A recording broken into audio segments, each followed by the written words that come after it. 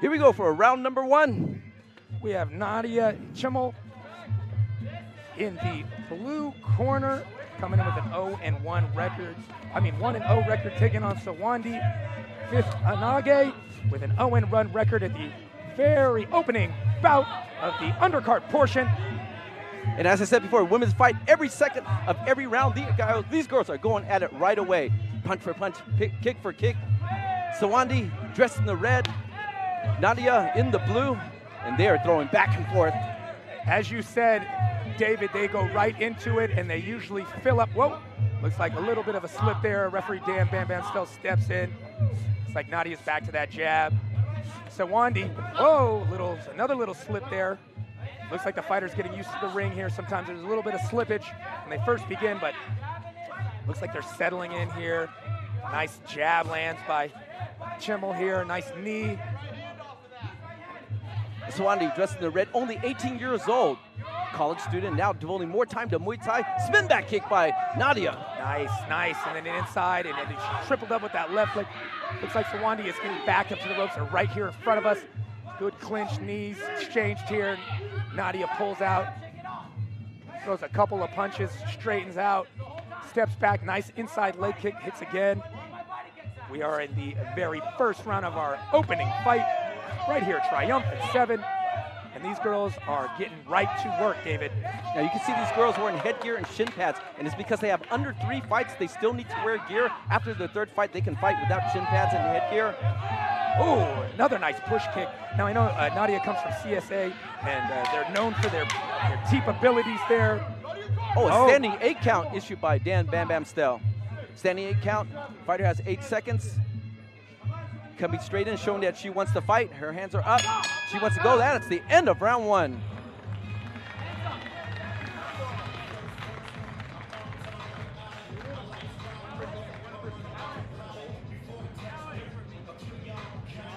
All right. Round number 2 is coming up. Nadia Sudanje fighting out of Nakmui Muay Thai, 18 years old. Her record 0-1. Nadia Chimmel fighting out of CSA, 26 years old, 1-0 record. This is round number 2 coming up. These ladies are putting it all on the line. There you see Nadia standing, talking to her coach, Kieran Fitzgibbons, yes, from CSA. You know, they have a stellar girls team there at CSA. Gaston Bolanos there talking to his fighter, Nadia. And here we go for round number 2. These ladies are fighting 3 2-minute rounds, 1-minute break in between. Dan Bam Bam Stells sets them 4 for round number 2. Round number 2, the opening fight. I am Brandon Kyle, sitting next to David Huey. This is Triumphant Muay Thai Series 7. We have Nadia Chimmel taking on Sawandi Vithanage.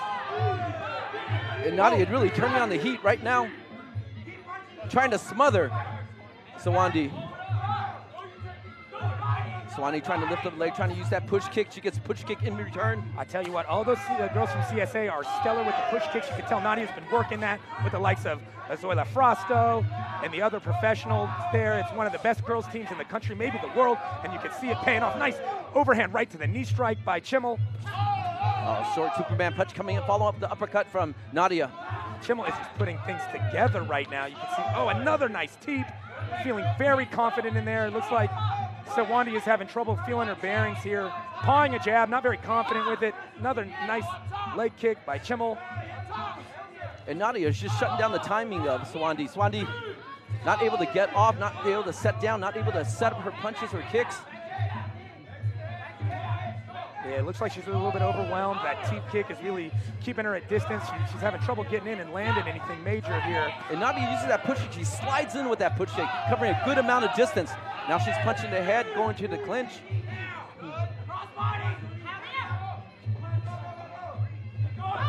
Spin back fixes, glazes off.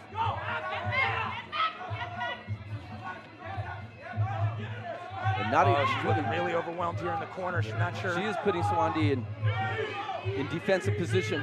Yeah, as you can see in the eyes of Sawandi, it doesn't look like she's able to find an answer to Chimmel standing right in front of her, teeing off now. Left jab. Nadia's just shutting down her timing. She's just shutting down the timing, so Sawandi can't get off. And every time she gets rocked like a jab or a head kick or a push kick like that, she has to reset her action. Looks like referee Dan Bam Bam Still's taking a really, really close look. It's Wandy here. And that's the end of round number 2. Round number 3 is coming up. Now Dan Bam Bam Still's asking his coach, does she want to fight? Does she want to continue on for round number 3? The coaches here only have 1 minute to give their fighters advice to try to adjust their game plan. So we're going to see what they're going to do here.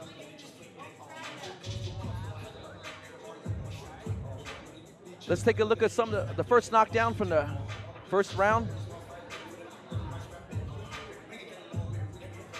And here we go, taking a look at some the replay from the first round, and you see Nadia just applying the pressure, moving forward, stiffing that jab and that sliding push kick that just knocks down Sawandi. Yeah, you know, I talked to Nadia Chimmel. You know, she actually was from Seattle originally. She moved to New Mexico to train at Jackson Winklejohn. She thought she wanted to do MMA, didn't know what Muay Thai was. Once she realized she wanted to do Muay Thai, she said, I want to go to where I feel like the best striking school in the country is. She went to CSA, and now you can see it's paying dividends here in her second amateur fight here. Sawandi coming out. Looks like she has a little bit more vigor in her eye here, but Nadia just coming forward and taking that right out. Beginning of this third round and final round here. And this is the third and final round. So Wandy's going to have to either knock down Nadia to get a draw or knock her out to get the win. Spin back fist. Oh, and that's it. Dan Bam Bam Still calls this fight off. And you could say it's an early stoppage, but you have to think and you have to consider, is the opponent fighting back? Is she delivering? And you know what? Fighters can fight another day. They can fight another day, take what they learned from this fight experience and apply it to become better in the future. I think it was a good stoppage. Yeah, you know, I tell you what, these girls have a one fight in their careers each, and as an amateur level, you can't really risk really taking major damage. It could really change the career of a fighter. You know, these are learning experiences, especially in these amateur ranks. With such few fights, it would be a shame to have somebody really hurt and discourage them from continuing to train and compete. So I think Dan Bam Bam Still did the right thing there. Yeah, and the fighters have to take it back to the camp. They have to take it back. So you say you win, so yes, you learn, they're going to learn. She is going to learn. Sawandi's going to learn from this bout. She's going to come back a lot stronger. Let's send it to our ring announcer, the UFC veteran, Stephen Bonner.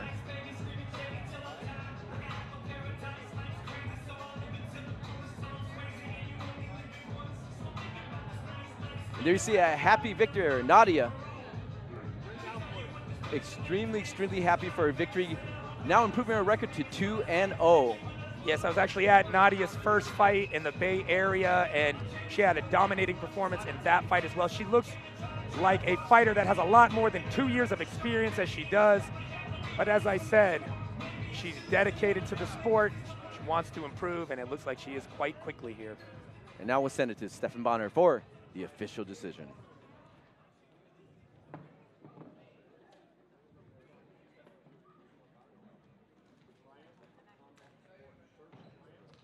Ladies and gentlemen, your referee Dan Stell calls a stop to this fight at 1 minute 37 seconds of round 3. Declaring your winner, fighting out of the blue corner, Nadia Camille. And there you go, a well-earned victory for Nadia Jamil, taking a win in the third round, 1 minute 37 seconds over Sawandi Vitanaji. A great fight between two warriors, and I said earlier, these ladies will put a high output fight together. And that's exactly what they delivered, David. Exactly so. And there's a face of a happy winner. Her coach, Kieran Fitzgibbon, and mixed martial arts and Thai boxer Gaston Bilano standing beside her. A great win. Wow, what a great way to start this show here in Samstown.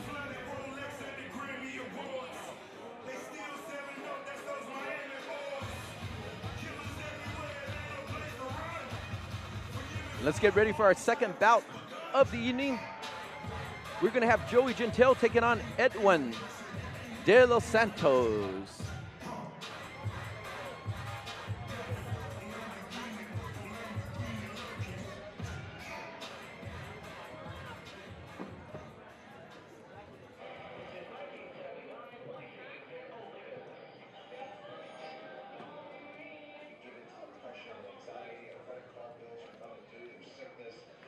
Lights are dimmed down. We are in anticipation of our next fighters. And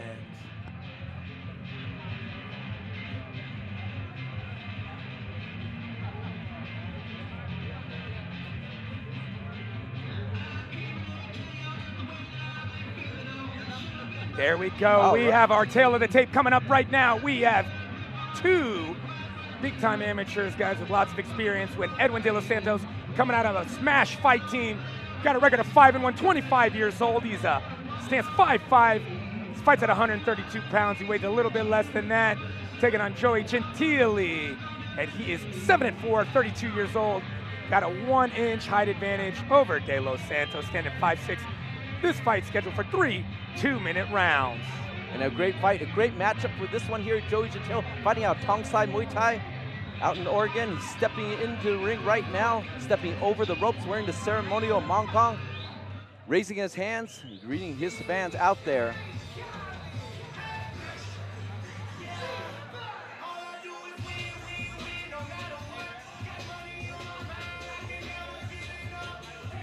And here we have Edwin De Los Santos making his way to the ring, representing Smash Fight Team out of Milpitas, California.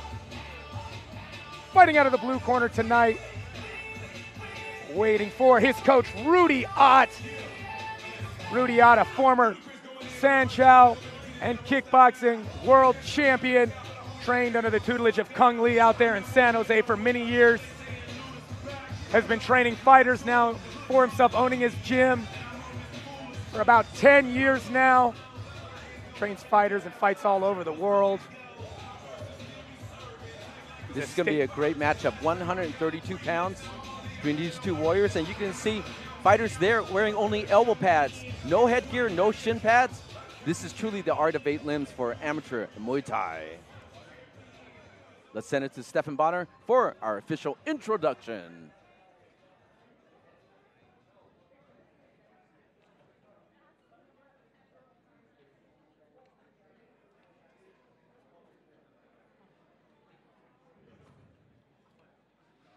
Ladies and gentlemen, this next fight of the evening is in the lightweight division.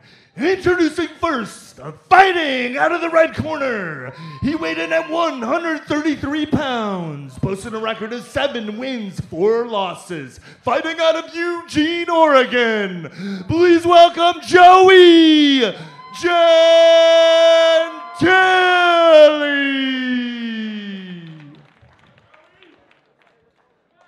And his opponent, fighting out of the blue corner.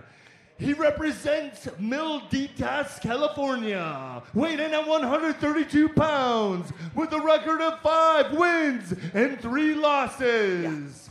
Give it up for Edwin De Los Santos. Edwin De Los Santos, smash fighter. Look at that, and symbol and reminiscent of Street Fighter, that Street Fighter logo. Wearing that ceremonial Mong Kong, a headband placed over the heads. These fighters are going to seal the ring right now, possibly pointing the wide crew. And here they seal the ring. They walk around each corner of the ring, touching each corner, sealing off the ring. They're trying to prevent bad luck from entering the ring and keep their own good luck inside the ring. Now you notice some fighters choose to do the ceremony while some fighters choose to abstain from doing the ceremony. It's just it's a choice thing. You know, some fighters that find that more traditional route to be more appealing to them, they'll usually do that. And then you'll see later on, I'm sure, with NARUEPOL and some of the other fighters, they'll do some of the more ceremonial dances like the Y Crew and the MUAY. And we will explain to you exactly what's going on for those folks at home that might be new to the sport or unaware of exactly what each thing represents. That's why we bring our resident Muay Thai expert, David Huey, along for all of these fights. That, and he's so damn handsome, of course. Someone's got to be handsome in the booth, David. Well, they're just sealing off the ring this time. They're taking off that ceremonial Mong Kong, a headband blessed by monks, offering protection to their fighters. And there we see Joey Gentili with his trainer, Tongsai. Now you see Joey Gentili's wearing that traditional armband, David. What is the armband for the folks at home? Now that's the project, and it offers protections. Days in the ancient times, mothers would tear a piece of their clothing, put an armband around their fighter, and say, "Come back from war with that piece of cloth," meaning you have to return from war. You cannot die in war. So a lot of fighters adapt that, still continue, and that's why we have that project. Here we go. We are on to the second fight of the night. Joey Gentile taking on Edwin De Los Santos at 132 pounds. Edwin De Los Santos in the blue trunks. Joey Gentile is in the red trunks. And Edwin De Los Santos fighting out of the southpaw stance. An overhook comes from Edwin. And then if you notice, you can every time that Joey lands, you're going to hear the corner of Joey kind of doing a little chant, almost like a little cheer. This is something that you hear quite often in Thailand, correct, David? You do, and you hear that because they want in this particular case, they want the corners, they want the referees to know that was a blow. That one definitely scored. But in fans, when fans bet on fighters, they want to make sure their voice is being heard because they want to win that money. And you're seeing the really good exchanges back and forth. De Los Santos tries to do a little foot sweep from the clinch there. Looks like Dan said, not enough work going on. Let's break them up, boys. Ooh, nice body shot. That little dip from Gentile hit the body there. They'll start to add up later on in those 3-round fights. Oh, absolutely. Even those knees there. Ooh, a nice little dump there. Looks like Joey's feeling good. Oh, nice, another nice hook. Looks like Joey's really trying to set up that lead hook to the body and to the head of De Los Santos. De Los Santos goes for a little body kick and slips there. Looked like he was thinking head kick last minute, tried to change it up and slipped up.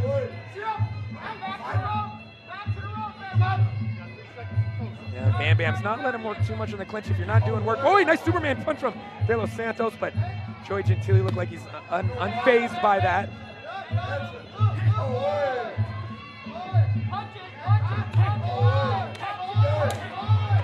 Back and forth, trading leg kicks here. Final 10 seconds of this round. Fighters going to a clinch. De Los Santos tries a short elbow. Doesn't work. And this round comes to a close. Wow, great action for the first round. Yeah, very good action back and forth. I do feel like Joey Gentile was doing a little bit more. He was landing some good shots. It looked like De Los Santos was in good places to land shots, but lost his balance here and there. Was able to really land a nice, effective, clear shot. But then again, I might be like one of the judges getting swayed by the of the corner here, David. So you never know. To be honest, I've seen fights get swayed sometimes that way. So yeah, judges are not supposed to listen to that, but sometimes it's unavoidable. Yeah, it's like in the Let's court. take a look at some of the replay Oh, yeah, action. the replay action going here. A little bit of that clinch back and forth here. This might be that nice dump that Gentile did. Well, there it is right there. That little up and over hip toss. De Los Santos looks like he was more upset than injured by it. And this coach Rudy Ott giving his fighter Edwin De Los Santos the final advice before stepping out for round number 2. These fighters have felt each other out. I think this second round is going to start with a little more action. I'll tell you what, at this 132-pound lightweight class, you're going to see a lot of action out of these guys now that they're feeling it up. And you know, I know how Rudy coaches. After his fighter has a round like that, I guarantee you he's lighting a fire underneath him. So you're going to see a different Edwin De Los Santos, I think, in this round. You can see it in the eyes already. But you know what? Boy, that little lift and dump, I'm not sure how Bam's going to feel about that. He doesn't like it, I'll tell you that. You cannot lift the opponent. You can throw him off leverage, but you cannot lift and throw. So he warns them to not lift and throw. A nice knee from that kick catch. And I'm not sure, he kicked the leg there, so Bam let him get away with that one. But he is fighting very aggressively. He is Gentile in this second fight of our Muay Thai Series 7 card.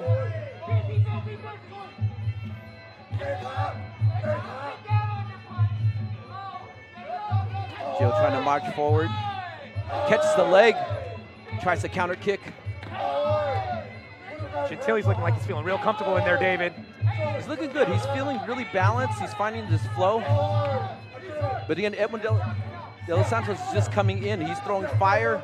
He's trying to shut down the timing, and it looks like he's getting some punches in right now, scoring with a nice cross. Boy, nice step in knee right when Gentile was going for that overhand right. He timed it perfectly, and that's how you get the double the impact when your opponent is reaching forward while you hit that knee. Another knee, same spot there. Absolutely, that's like a head-on collision right there.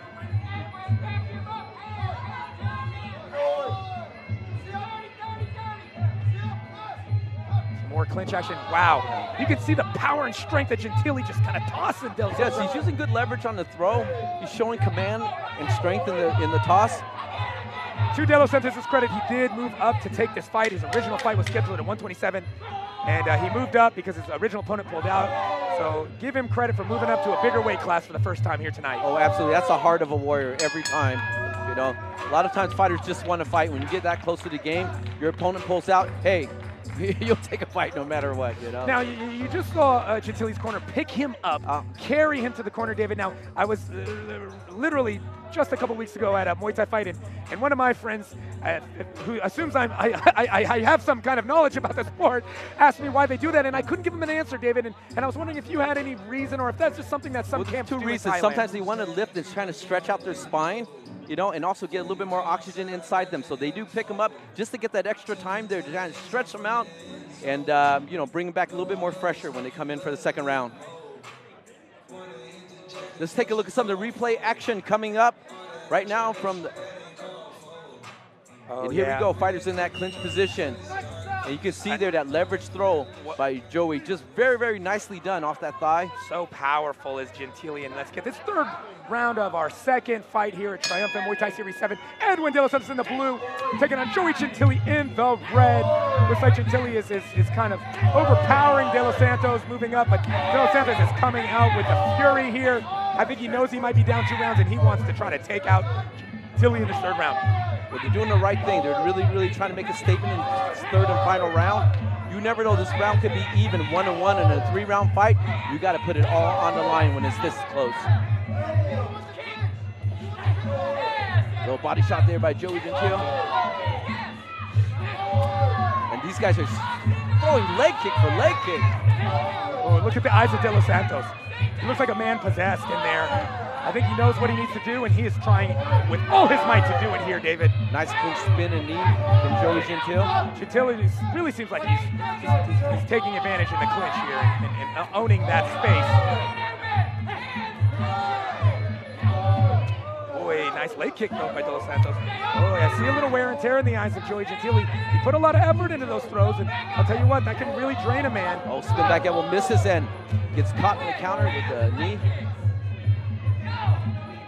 Nice, another nice leg kick. Gentili's kind of slowing down in this third round, David.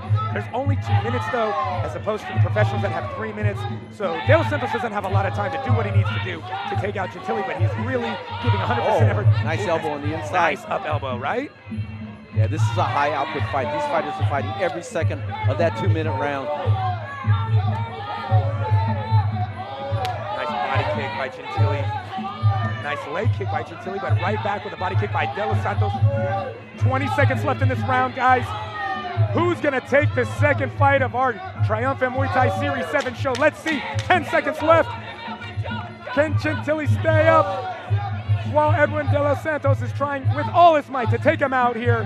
One last clinch exchange, and the fight is over, folks. We're going to the cards. Wow, man, you know. A fight like this, you see fighters coming together and hugging each other after the fight, and it just shows just a level of respect. You know, both fighters knew they put in a lot of work for this. They put each the same amount of work, and it is just a level of respect in Muay Thai that you don't hardly see in other combat sports. Well, yes, you know, Muay Thai is a martial art. So there's a level of respect, ritual, respect for authority, and you see that come out in Muay Thai fights, David. Because of that training that they have, they're martial artists before they're fighters, and you see that at the end of a fight like that. Let's take a look at some of the replay action from the third round right here. It's hot action. These fighters are going back and forth, leg kick for leg kick, just chopping each other's thigh and trying to get that punch over the top in between. A rally of punches and low kicks. Bam! These guys are going back and forth. They want it. They want to earn that statement. They want to be the winner of that third and final round. It could come to who took that third and final round. You know, we will see. We will see. It looked like Gentili did a lot in those first 2 rounds, especially with those dumps from the clinch. But we don't know what the referees saw. They might be judging the leg kicks of De Los Santos over the clinch of Gentili. It all depends on what the ref or the judges are seeing here in the fight, and every judge is different. Yeah, great work from both these fighters. I see Joey Gentili putting on a little bit more action.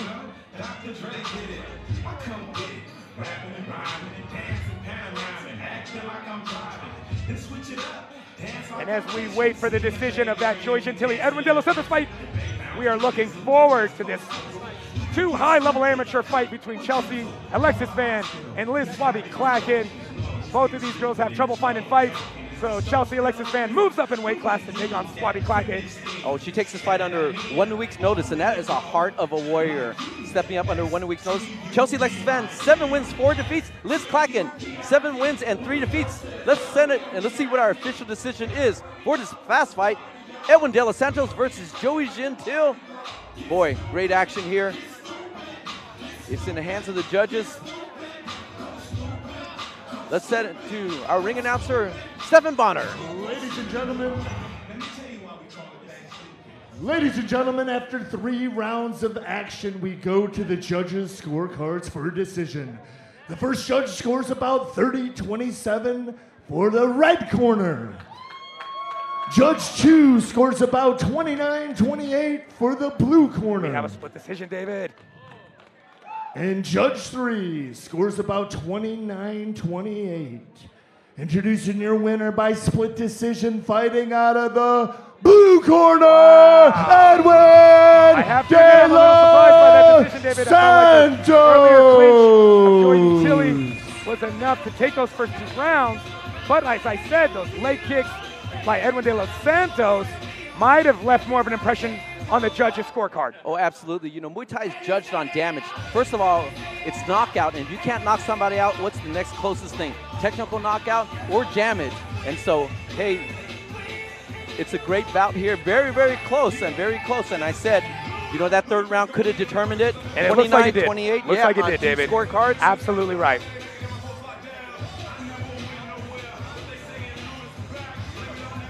A great fight between both of these fighters.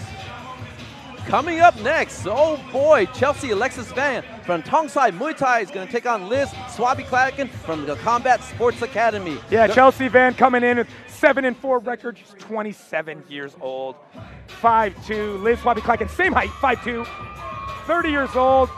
So a couple more years on Chelsea, also with a 7-4 record. This is where you see 2 really evenly matched fighters. The only difference, Chelsea Alexis Van usually, as you said earlier in the opening, comes in 2 weight classes lighter, taking this on short notice because she just wants that challenge. And there you see Chelsea Alexis Van. They're very happy to be here. She told me she was just so excited. She was just willing to take the fight and taking this fight also to fight along 2 other of her teammates. Yes, she's just in the groove. Joey Gentile, also from her team, who you just saw lose a very close decision, split decision. Also professional Nathan Adams taking on Miguel El Movice later on in our pro main portion of our card. Chelsea Alexis Van takes a prayer for stepping into the ring.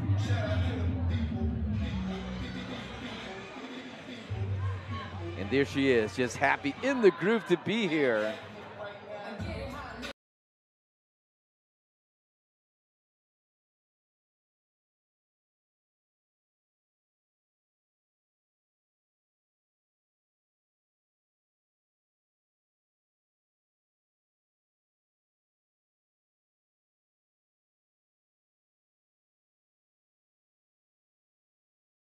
Fight capital of the world, Las Vegas, Nevada. And she's just bouncing across the ring. And she has a tough task in front of her, taking on Liz Swaby-Clacken. As you said, tough for Liz to find fights. You watch the tape on her, not the type that people are lining up to fight necessarily. So she's happy to get in there. Her husband, Steve Swaby-Clacken, also a professional fighter, who also has trouble finding fights. They see some tape on him. He's a very technical fighter as well. And both the Swaby-Clackens maybe need to sandbag their tape that they put out on their social media, because it looks like they're losing fights left and right when people see them hitting pads. So Liz is just happy to get in there and be able to display her skills here. Representing CSA, looks like world champion Gaston Bolaños is also cornering Liz here. Liz fighting out of CSA as her husband does as well. And Gaston and Coach Kirian looking like they're cornering another fighter here. They also have 3 fighters on the card tonight as well. Oh, absolutely, yeah. Liz is just so happy to be in this fight. And I'm so happy that she got to fight. You know, having a fight cancel on you, it's just a tough thing for you mentally. But let's send it to Stefan Bonner for our official introduction. Ladies and gentlemen, we are ready for our next bout of the evening in the bantamweight division. Introducing first, fighting out of the blue corner, she hails from Vallejo, California, with a record of 7 wins, 3 losses, weighing in at 123 pounds. Please give it up for Liz Klacken. And her opponent, fighting out of the red corner, she hails from Eugene, Oregon, with a record of 7 wins, 4 losses. She weighed in at 122 pounds. Please welcome Chelsea Alexis Van. Wow, I'm just excited for this one. Chelsea Alexis Van, fighting out of Oregon, coming in with her team, Tongsai Muay Thai, and Liz Klacken.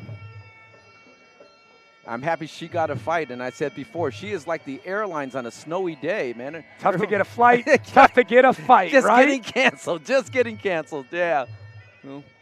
But she's here, and she's happy to be here, and I'm so happy that Chelsea Alexis Van has given her that opportunity. Yeah, I've been watching Liz for a long time. She's a Bay Area staple.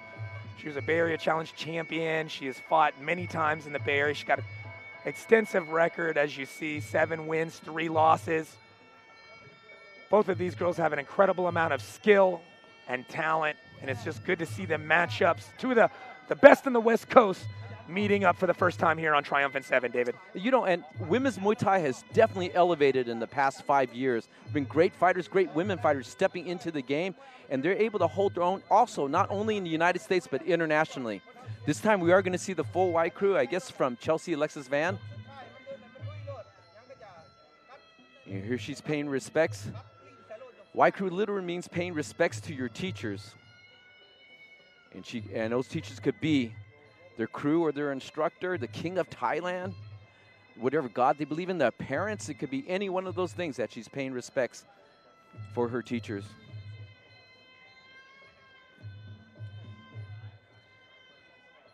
And Liz Klacken's getting her hair taped up. Yeah, and I've seen this happen several times when you know, fighters have the braids that are a little too long. I've seen the officials actually stop in the middle of a fight one time and have to tape up the tail, just in case, you know, you never know if you spin around, a spinning back fist or turn from your opponent and that hair whips them in the eye. Oh, spinning haircut, huh? Spinning hair, your technique. Oh, God, yeah. I saw that in the movies. Yeah, you know, those Van Damme movies got people thinking, so they decided maybe we should tape that hair down. All right, her Y crew comes a little bit short, and then she's back into her corner. Getting a little bit of Vaseline applied on her face before she takes off the ceremonial mongkong, which she wears on top of her head. Her coach, Tong Sai, takes off that headband.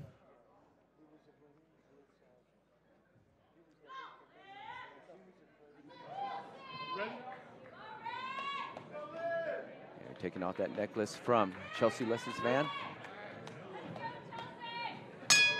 And here we go for round number 1. Yes, David. Oh, right off the bat. Looks like Chelsea Alexis Van is not trying to feel Liz out here. She knows she's a smaller opponent. Looks like she's trying to get the jump. Big shots exchanged early on in the fight. Lots of hands, boxing combinations, and knees from the clinch here. You can see the obvious apparent size difference between the 2 girls. Liz Swabby Klacken pushing Alexis Van to the ropes here, taking advantage with some nice knees from the clinch here. Chelsea trying to go over the top with an elbow, comes up short. She's trying to use that push kick to keep her at bay. Nice check from Swabby Klacken. Looks like Chelsea is calming down a little bit from that initial onslaught she tried to provide in that very opening minute of the first round here. And I said this was going to be a high output fight, and they are delivering high output action here, even on the first round.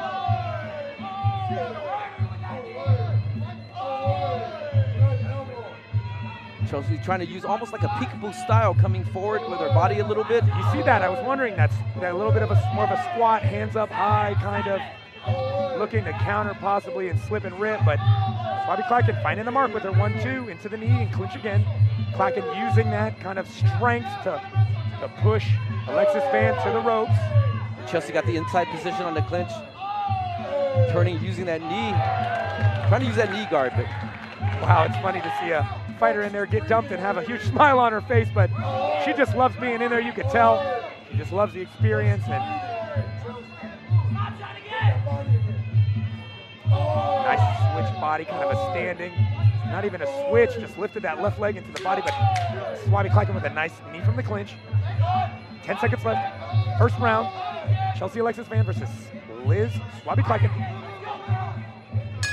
Wow, Dave, the only thing I can see is that just an obvious size difference there.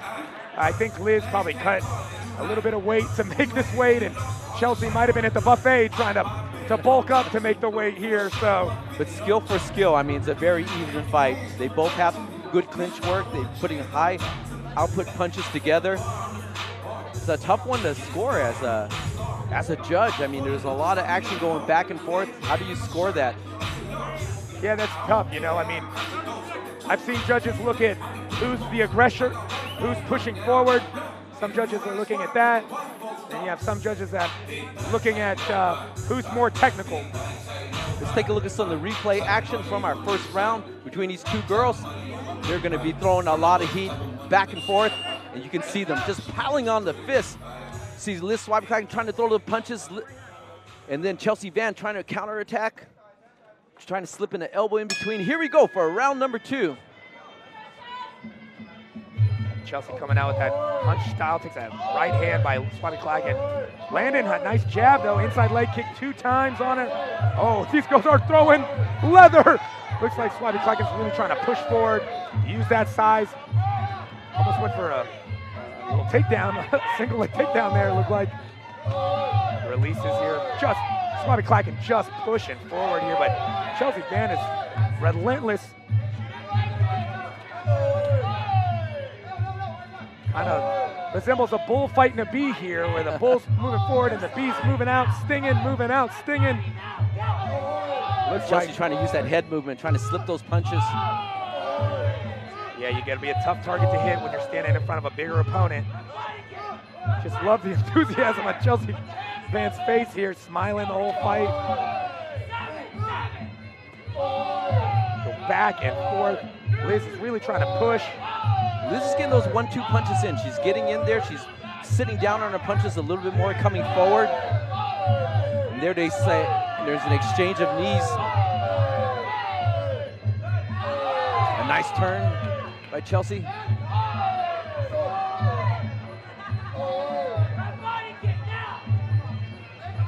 Looks like Swabby Clacken slowing down a little bit on that forward pressure. You see a kind of a stern look on her face, maybe getting a little tired from all that early aggression.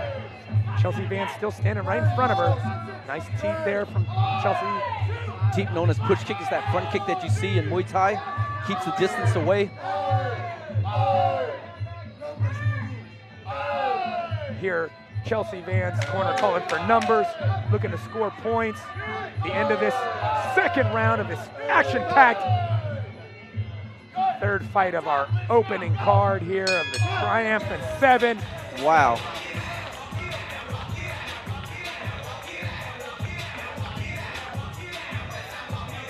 Oh, and coming up next is a bout I'm really excited about. It's 2 of California's best when Chris Paez takes on Russell Bayerski. Chris, a 2-time IFS title holder. Russell Bayerski just won a IKF Northern California title just last month, so they're both hot, and they're both looking to claim that California supremacy in our next fight. I'm excited for that one, but here I'm excited for this third round. Look at the second round action. These girls are throwing back and forth. It is leather against leather, and they are just trying to establish their dominance, man. It is back and forth, knee to knee, punch to punch. Dan Bam Bam Snell calling both fighters out. This is the third and final round. Wow, who wants it more? Let's see, this is round number 3. Chelsea Alexis Van with the red gloves. Liz Swabby Clacken with the blue gloves.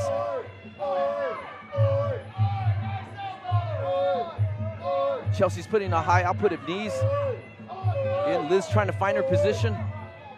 Man, David, this is so back and forth. It is, It's almost man. like they're trading shot for shot. Here, I'll take this. Well, here, take mine. Oh, you're going to give me this? Well, here, I got that too.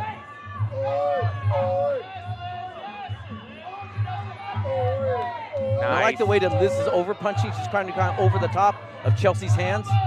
But Chelsea's not giving up. She's putting spin techniques. She's putting knees. She's putting kicks. Chelsea, Alexis Van looking like a whirling dervish of Muay Thai in there. One strike after another. But Liz Swabiclacken pushing forward, really trying to impose that size on Alexis Van. As you said in Joey Gentile's fight, the corner, edging their fighter here, really pushing their fighter on with every strike. Nice little catch and dump there from Swabiclacken.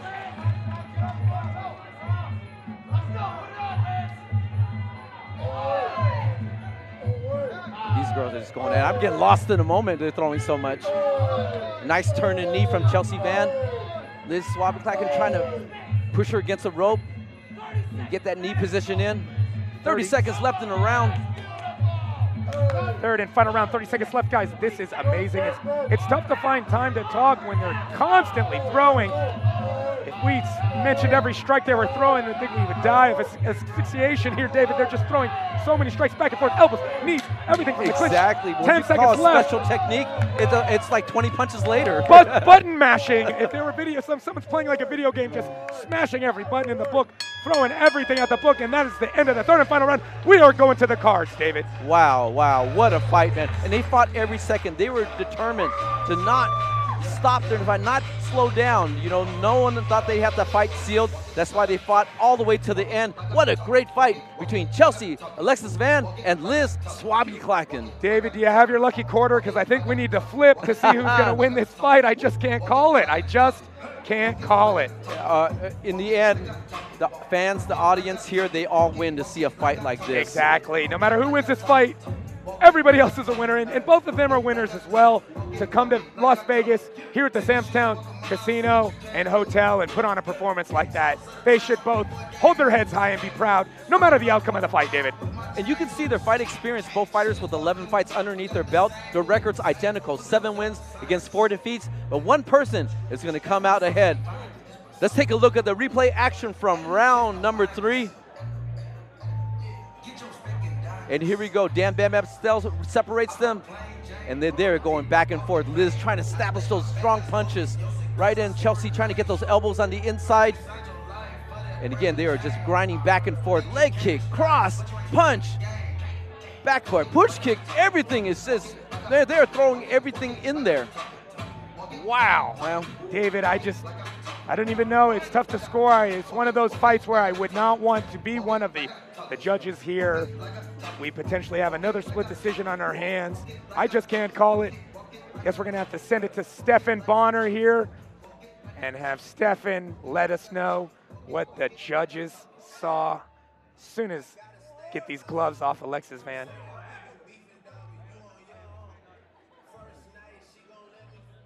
Here we go. Stefan Bonner with the official decision. Ladies and gentlemen, after 3 rounds of action, we go to the judges' scorecards for decision. All 3 judges scored about 30-27. For your winner, fighting out of the blue corner, Liz Clacker! Well, it looks like that aggression, that forward pressure, the clinch, the knees, they did the job for Liz Swabiclacken on the judges' scorecard here tonight, David. oh, absolutely. You know what? She won all 3 rounds, but she won them marginally. You know, Chelsea Alexis Van put on a great fight, but again, it was that forward pressure, that dominance in that punch, kick combination that gives Liz Swabiclacken that win by unanimous decision over Chelsea Alexis Van. And I really doubt that I'm going to see a frown on the face of Chelsea Alexis Van.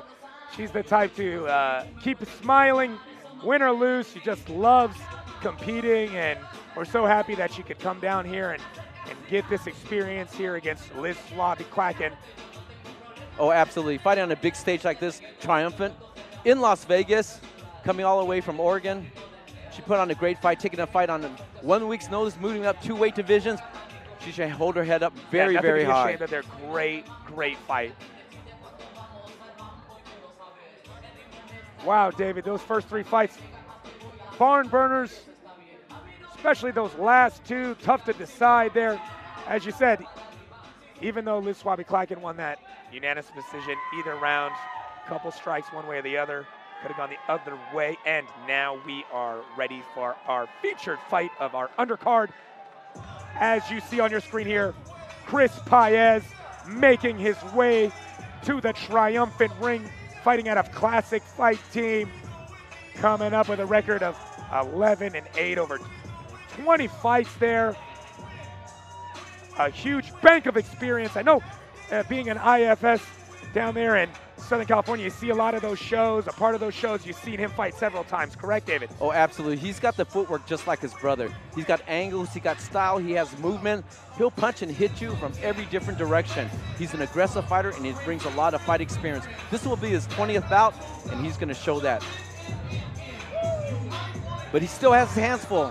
He's got his hands full because he's going to be taking on Russell Bayerski, yes. Oh, man. Now, I actually trained with Russell at Combat Fitness with George Tsui up there at Team Tsui, and then that's where Charles the Rockstar Rodriguez, who you've seen on previous shows, fought Anthony, as you like to call him, Chef Gucci McNasty McNutt, has also been on several Triumphant shows, and those boys always have putting on a show. I don't think they've lost a show on Triumphant yet, so if Russell Bayerski can carry on the tradition of Team Tsui here, should be a good night for them. But I think it's the biggest challenge that Russell Bayerski has faced to date, standing across Chris Paez in the triumphant ring.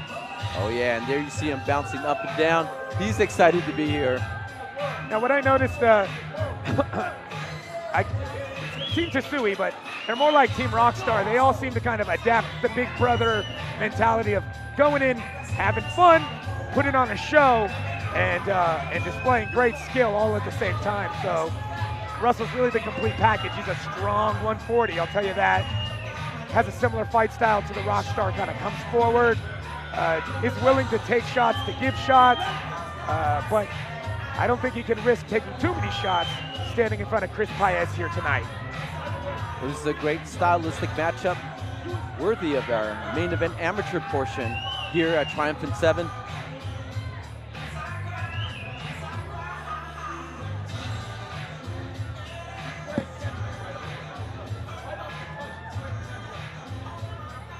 And we give it to Stephan Bonner to introduce our main feature fight of the amateur. Ladies and gentlemen, this next fight of the evening is in the light welterweight division. Introducing first, fighting out of the blue corner, he hails from Concord, California, undefeated with 4 wins and 0 losses, weighing in at 140 pounds. Give it up for Russell Bayerski. And his opponent, fighting out of the right corner, hailing from Fountain Valley, California, holding a record of 11 wins, 8 losses, weighing in at 140 pounds. Please welcome Chris Paez.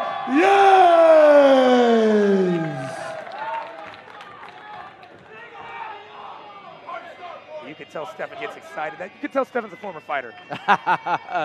He's bringing a lot of action and a lot of enthusiasm into this ring. Yeah, you know, we might say you see him pick a fight by the end of this. It looks like he makes me excited just to listen to him. You know? Pumped up. I want to get in there, but not against him. Definitely not against him. Not against you either, David. I've seen your spin kicks, and I'm not trying to catch one of those to the side of my face. I'll tell you that right now. Well, fighters here are now sealing off the ring. Once again, sealing off the ring.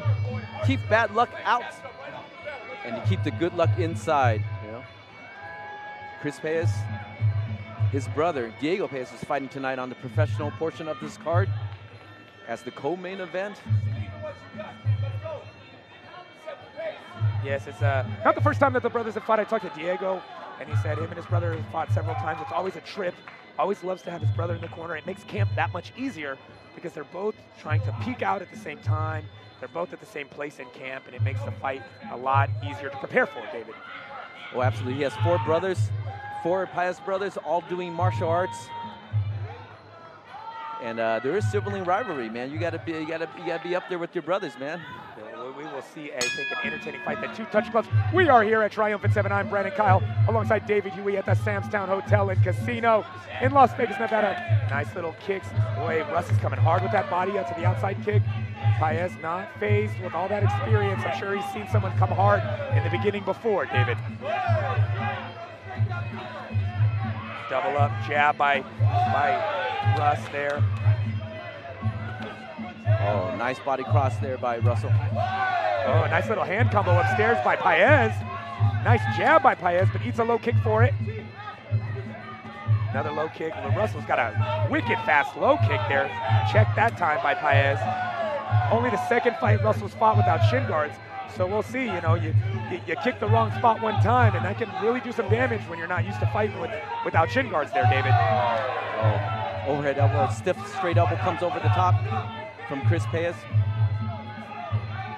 Chris trying to measure with that hand. Oh, nice hand combo landed by Paez there. Got Baerski to the corner. Oh, it looked like Baerski's feeling that leg kick there. Nice uppercut lands, nice hook lands. Baerski slips out of that low kick.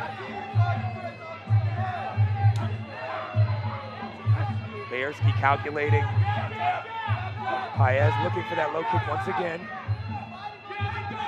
And you see he's trying to use that low kick to make Baerski just think about it low and then come up with the hands. Almost missed that. Spinning elbow just barely missed there by Paez. That would have been major damage if it landed. Pushing Baerski back. Baerski tries to hold his ground, come back. Nice low kick by Baerski. 10 seconds left. Very opening round of this final fight of the undercard of Triumphant 7. Nice low kicks exchanged there by both fighters. A little shake of hands, Chris. Not sure which corner he's in. Yeah, there we go.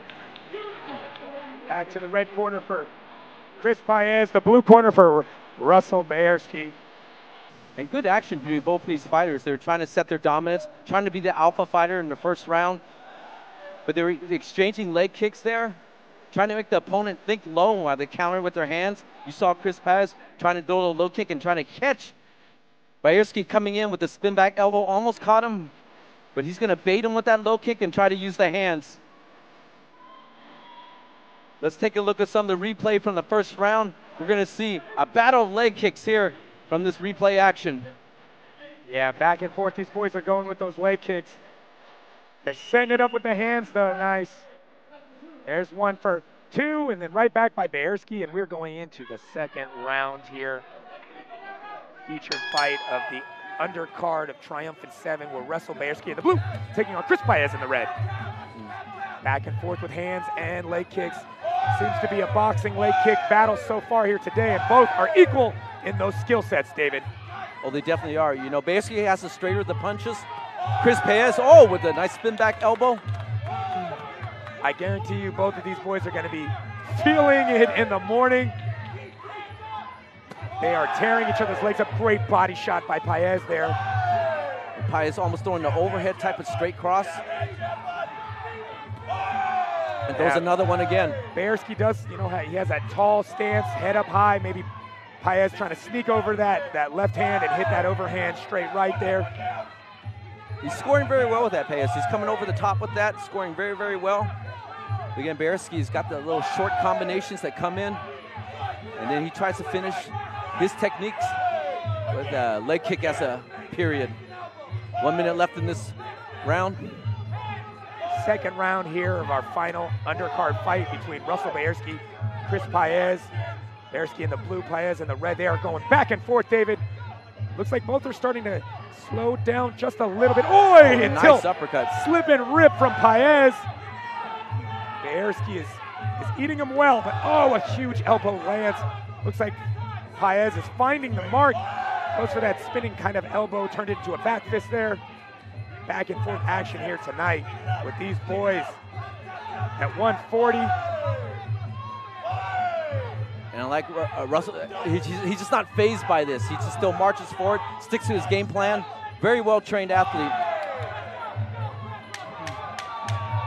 And Chris is just finding that right hand.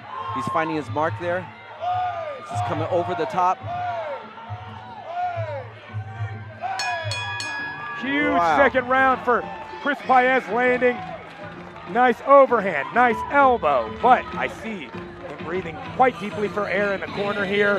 You saw him start to slow a little bit there, David, at the end of that second round. I wonder if that high output in the first 2 rounds is starting to wear, but then you look over to the corner of Russell Bayerski. He's breathing deeply as well. These guys are putting so much out there. You'd have to be Olympic level athlete not to get tired. And even I think a Michael Phelps would be feeling it quite a bit if he was in the rounds like these boys are in here tonight. Let's take a look at the replay. Let's take a look at some of the replay from the second round. These fighters are squaring up and see Chris Paez come over the top there, using that hook, and they exchange punches. And Russell finding that left hook, and Chris Paez finding the right cross. Boy, it is a battle of punches. And we are here in the third and final round. Russell Bayerski in the blue taking on Chris Paez in the red. It has been a back and forth battle, David, of punches and leg kicks. It looks like Russell's corner told him, hey, you need to go out and win this round if you want to win this fight. But it looks like Chris Paez's corner told him the same thing. And they're going back and forth, David. Wow. They are rocking each other. They're going back and forth. They're making a vertical target out of each other. They're calling a spin, and he gets it. Spin back fist. Glancing, though, but still effective scores. He's been throwing that several times here tonight, and it finally landed there. But ooh, a nice right hand from Bayerski. But boy, that spinning attack, he's really going to the well there. Almost hits the mark several times. If one of those hits the mark, it could change the fight. It could end the fight. And so he's really going for it here in this third round. Chris Paez is just measuring it with that left hand. He's going to set up something, tries to set up the sweep, doesn't get it. Now he's marching forward, throwing more smothering punches. Bayerski just trying to stop the action by throwing punches, trying to grab the arms. Another spin back fist by Chris Paez. Oh, and Bayerski gives a spin back of his own. Short elbow over the top from Paez. Tit for tat over the elbow there. Oh, looks like the boys are abandoning punches, knees and kicks, and going all elbows here in this third and final round. Oh, Bayerski pushing Paez. Paez backing up, trying to gain his wits. 30 seconds left in this third and final round. Another spin back technique. Straight cross by Paez. Another spin comes up in too tight. Bayerski really pushing, eating shots while he's pushing though. Oh, a nice hook by Bayerski. Chris Paez goes for 2 elbows up and over. Oh, Paez just pushing, so much heart being displayed here tonight in this third and final round of this amateur main event of the undercard portion. And the fight is going to the judges, David. Wow, man. Action like that, non-stop. And I like that in the 3-round fight, both fighters know they have to make a statement. You cannot start off the first round slow. You have to end the third round strong. And this one, man, oh man, what a great fight between these two warriors. You saw the spinning techniques from Chris Paez, the overhead straight right cross, Bayerski landing with a strong left hook. And again, they start out leg kick for leg kick, just chopping each other out. I'll tell you what, David, Let's take a look at some of the replay from our third and final round between Chris Paez. And here we go, a punch combination. You see Chris trying to get his head in a little bit closer and sets up that spin, kind of hits him with the forearm, and then Bayerski does the same thing, hits him with the forearm in return. Yeah, wow, what a third round, guys, what a fight. It looks like every one of these amateur fights has been one of those. I hate to sound cliche and say it again, but I'd hate to be the judges on this one, David. You have your lucky quarter. Looks like we're gonna need it again. Great action, look at these guys. They're both happy with the performance.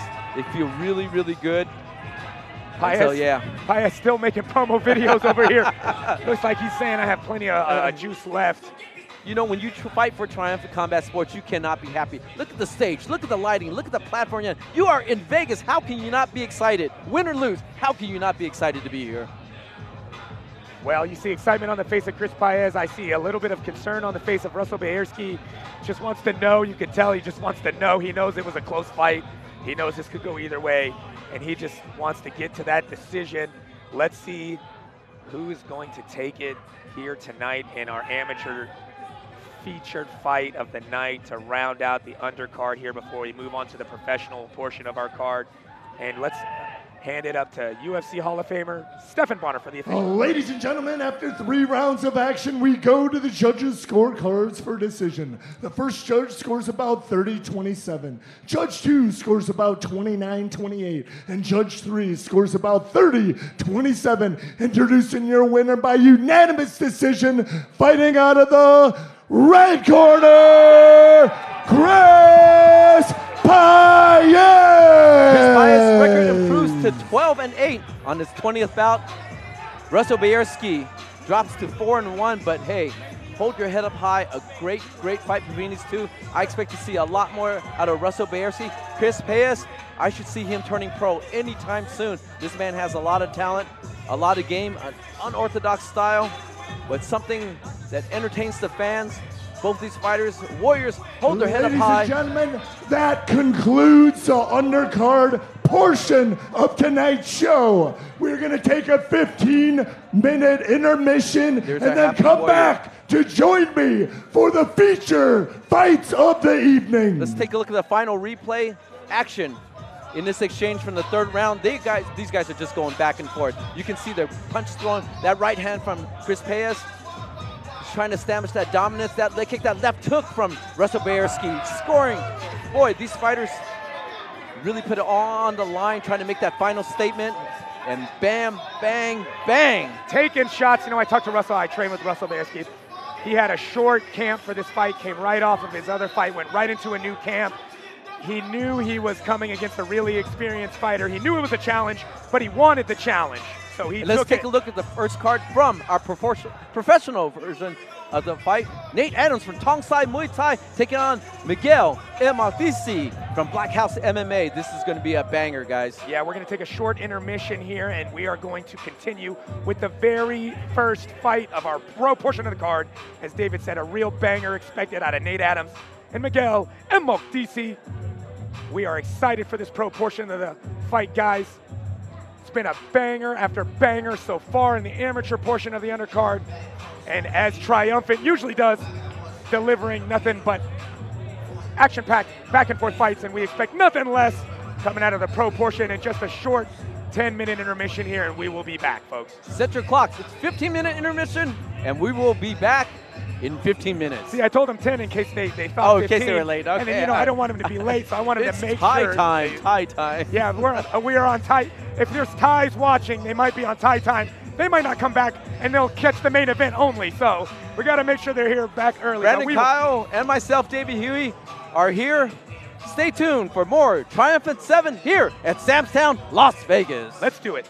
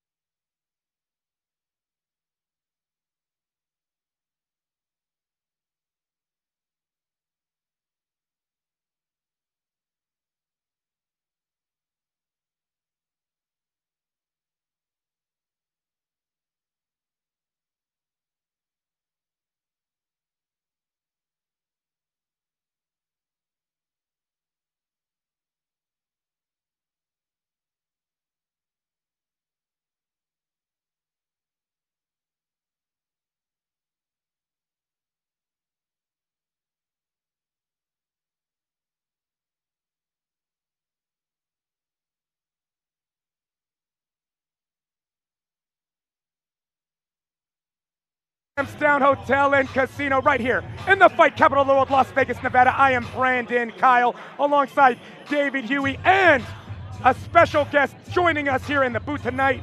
He's a triumphant fighter. He is 3-1 in glory since he fought for us in Triumphant. I am speaking, of course, no other than Charles the Rockstar Rodriguez. Charles, welcome to the broadcast booth for the first time here at a Triumphant fight. We are so happy to have you, brother. Oh, I am so happy to be here, B. If I can't be in the ring, I want to be right here next to you guys, watching these fights, getting excited for Triumphant 7, baby. Triumphant Muay Thai Series 7, we are here. We have finished with the undercard. It has been nothing but bangers so far tonight. We expect nothing more or less than that from coming up from Pro Card. Just a few short minutes, pro fighters are getting ready. The gloves are laced up, and we are ready to go. Short time here, folks. Under our professional portion, we have four professional bouts here on Triumphant 7, starting off with Miguel MACKENZIE taking on Nate Adams, and we're going to finish with the main event, NARUEPOL FAIRTEX taking on Scott McKenzie. Man, this is for the Triumphant title belt. Super middleweight belt on the line, folks, tonight when Scott Smash McKenzie takes on NARUEPOL FAIRTEX in our main event. So happy to have Charles the Rockstar Rodriguez here. Dude, I got the best seat in the building. I'm super juiced to be a part of this. Thank y'all so much for having me. Well, we're just minutes away. Starting Miguel MACKENZIE, all the way from Brazil, representing Brazil, and Black House MMA. There he is. I've seen this boy fight. Man, he is a tremendous powerhouse. Very clean Muay Thai technique. Saw him fight last year live against David Pacheco. Very, very good fight. Very talented fighter. And you're going to see some great action here tonight. Yeah, MACKENZIE, I talked to him.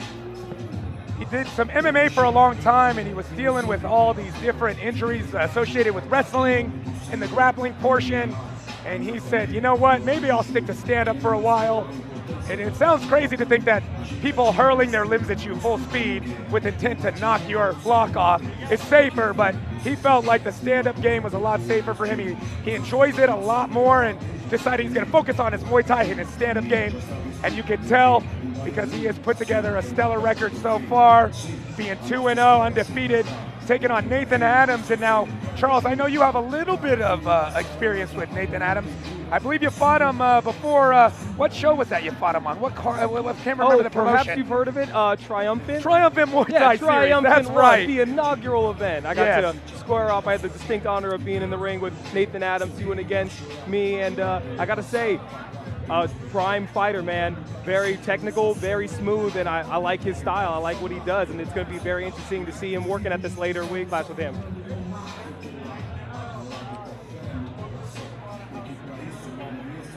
Oh, it would appear that we have a little bit of an issue here. One of the ambulances that is here to shuttle the fighters back and forth from the hospital, if need be, out of injury, has left the building, and we are not allowed to continue with more fights until an ambulance has returned, just in case something happens. Triumphant is number one concern is the safety of the fighters, obviously, and if something like this happens, then we will wait for an ambulance to make sure if something else major happens that we have medical assistance on deck. But Charles, let's talk to you for a little bit. Oh, yeah. Since your Triumphant experience here, I believe you fought twice for us. Yes, I got two of the guys that in. both of the guys that you fought on Triumphant are fighting tonight. You talked about Nathan Adams, and tell us a little bit about that experience. Am I jealous that they get to fight? Yes. Am I jealous of their opponents that they get to fight some of my favorite people? Absolutely. Well then, I want to fight those guys again. There was a freaking party throwing blows at their head, and they were throwing them at me. And but I'm very grateful to be right in this seat next to you guys, though. Wonderful. Speaking of Nathan Adams, here he is. It looks like the ambulance is back in the building, and we are walking Nathan Adams out to the ring. Judging by the look of Nathan Adams' face, I'm glad the ambulance are here, because he looks like he wants to do some damage. Yeah, we have Gabe Torres taking great shots of all our fighters. It looked like Nathan wanted to take advantage of Gabe's talent there. He did stroke a pose for Gabe to get some good shots before his walkout. But, you know, it shows composure if a fighter takes his time to the walkout. He's not rushing it. He's enjoying it. I'm going to say that's from his experience of being a good-looking person. Like when you know the camera's on, when you're just spent your life handsome, you just know when the camera's on, you know how to like work those angles. He knows his lighting. He knows his angles. You know, Charles, man. you and David know what it's like to be a good-looking person. I unfortunately don't have that kind of experience, so I'll just have to take your word for it. All right, no, Charles? For sure. I'll put you up on game sometime. Nathan Adams walking in here. He's fighting out Tongsai Muay Thai out of Eugene, Oregon. These fighters, this is a lot of fighters coming out of that camp. Chesley Alexis Van came out of that camp. And Tongsai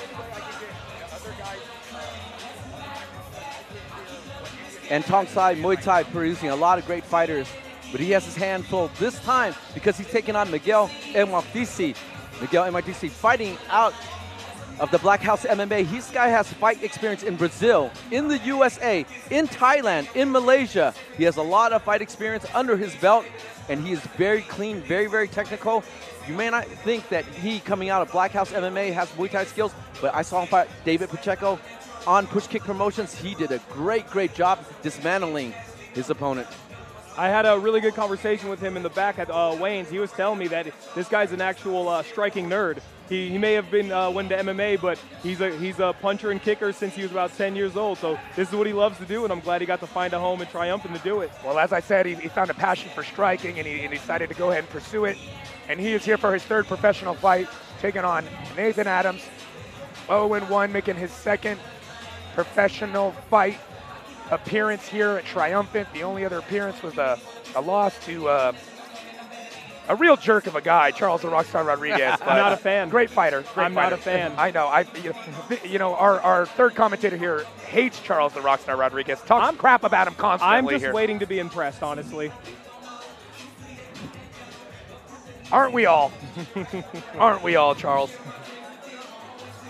Well, there's our referee, Steve Magazzati. I guess they're trying to get a little bit of information to see if the ambulance and the medicals are clear so they can start the bout again.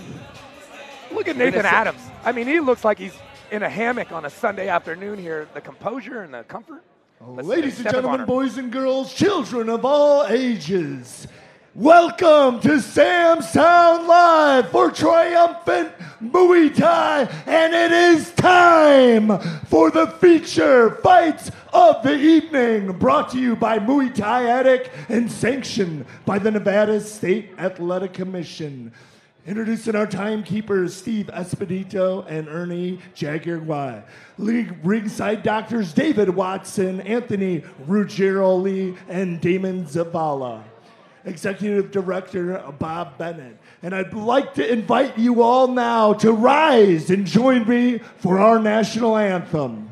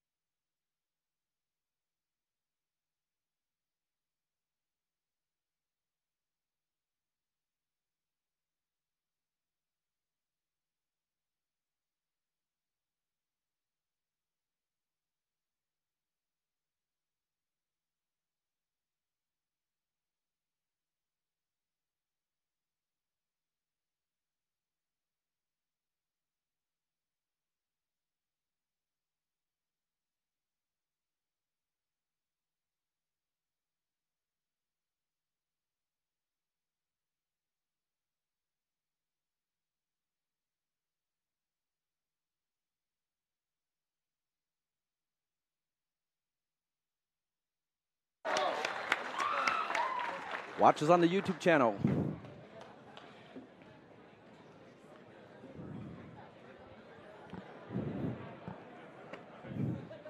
What a beautiful national anthem, and now we are going to hand it to Stephan Bonner to introduce our preliminary card of our preliminary fight of our main card here tonight. Ladies and gentlemen, this next fight is in the middleweight division. Introducing first, fighting out of the blue corner. He hails from Eugene, Oregon, weighed in at 160 pounds. Please give it up for Nathan, the Proof Adams.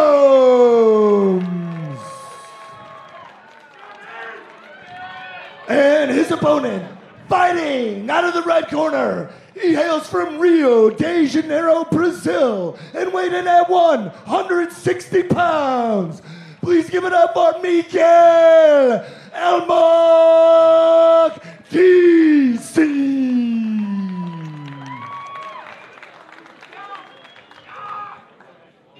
We needed a second ambulance in case Stephan Bonner passes out, calling out the names. He gets so excited when he's doing it. You could see the passion. He loves it in there. Great to see him still be involved here in the fight game, even though he's retired UFC Hall of Famer. Still has his hand in Muay Thai and MMA. Still an American Psycho for sure. Yeah, definitely. And he's going to be joining us for our commentating on the main event. Yes, yes. So look forward to that. Calling a fight with Stephan, the American Psycho Bonner. Both fighters here sealing the ring. See if either of them choose to do a more extended Y crew. Maybe Nathan Adams, I know, comes from a more traditional school. He might choose to do so.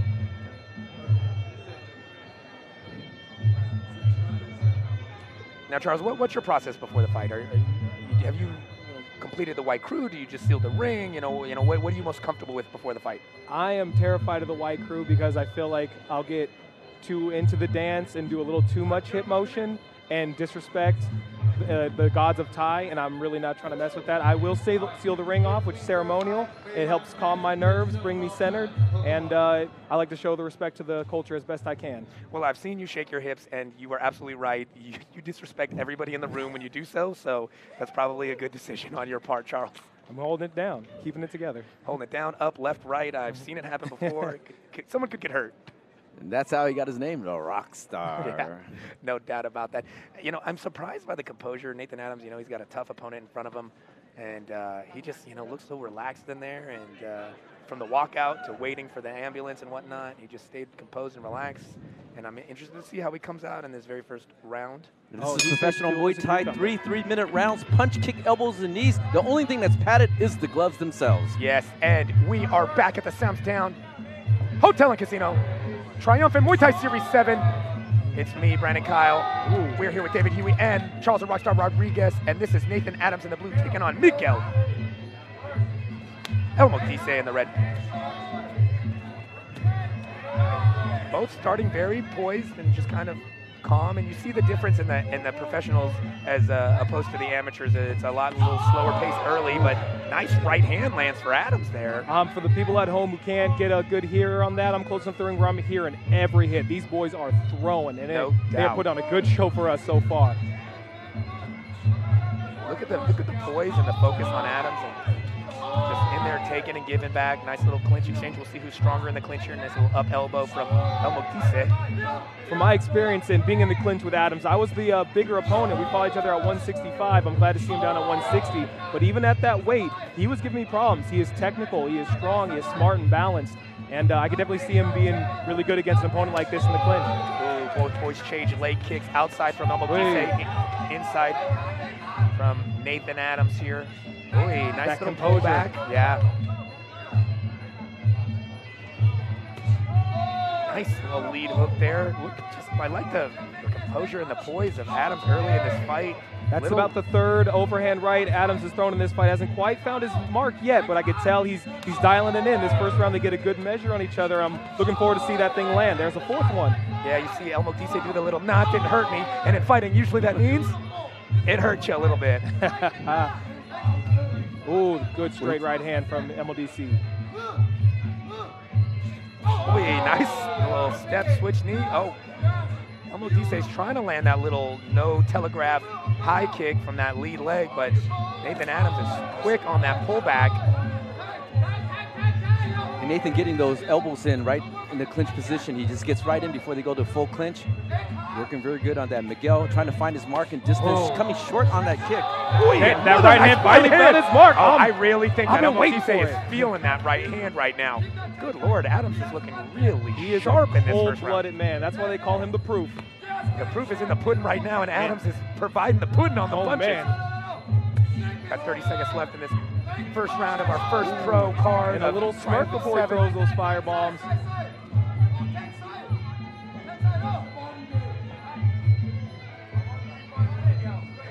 Boy, Miguel can't seem to find that high kick. Not really setting it up with any punches, just kind of flicking it out there, and Adams able to see it coming. Another right hand by Adams. Almodise comes back with a 1-2 switch kick. Oh, misses the high kick again. The Matrix is real. And you know, I'm watching that round and I'm wondering how Nathan Adams is so calm and composed, and maybe he's thinking, you know, I've already been in there with the rock star. What's the worst that can happen, right? Well, you see, you know, Miguel Almodise is a half short shy of getting in his mark, and when Nathan Adams throws, he takes a small skip step in and able to find that mark, so he's scoring a little bit more effectively, whereas Miguel is a little bit short on his kicks and punches. Let's take a look at the last 10 seconds here. Yeah, you get this nice exchange here. Both of them just decided to mix hands and feet together, throwing punches and kicks. But again, you see how Adams is slipping that high kick from Almodise, and Almodise having trouble landing anything with the shins up high on Nathan Adams here, guys. Well, Jason Park inside the corner of Miguel Almodise, asking for more, asking 2s and 3s before he throws a kick. So he wants a little bit more punch, a little more action, not 1s and 2s out of him. The rock star giving a little... Adams just gave me the thumbs up, let me know he's about to put on a good show for me personally, and I'm liking what that promise means. You know, I see a little fire in Almodise. I don't think he liked how that first round went. I think his corner got up in, you know, in his head and said, hey, you need to do a little something here, and looks like he's doing a little bit more already. He's taking that little short step in, gets caught into the uppercut. Yeah, he took a short step into an uppercut right there, David. Nathan Adams is just staying right in front of him. Looked like Almodise a little gun shy now on that back foot. Not sure, you know, he's having trouble landing, and sometimes when you have trouble landing, it can give you pause when you want to throw.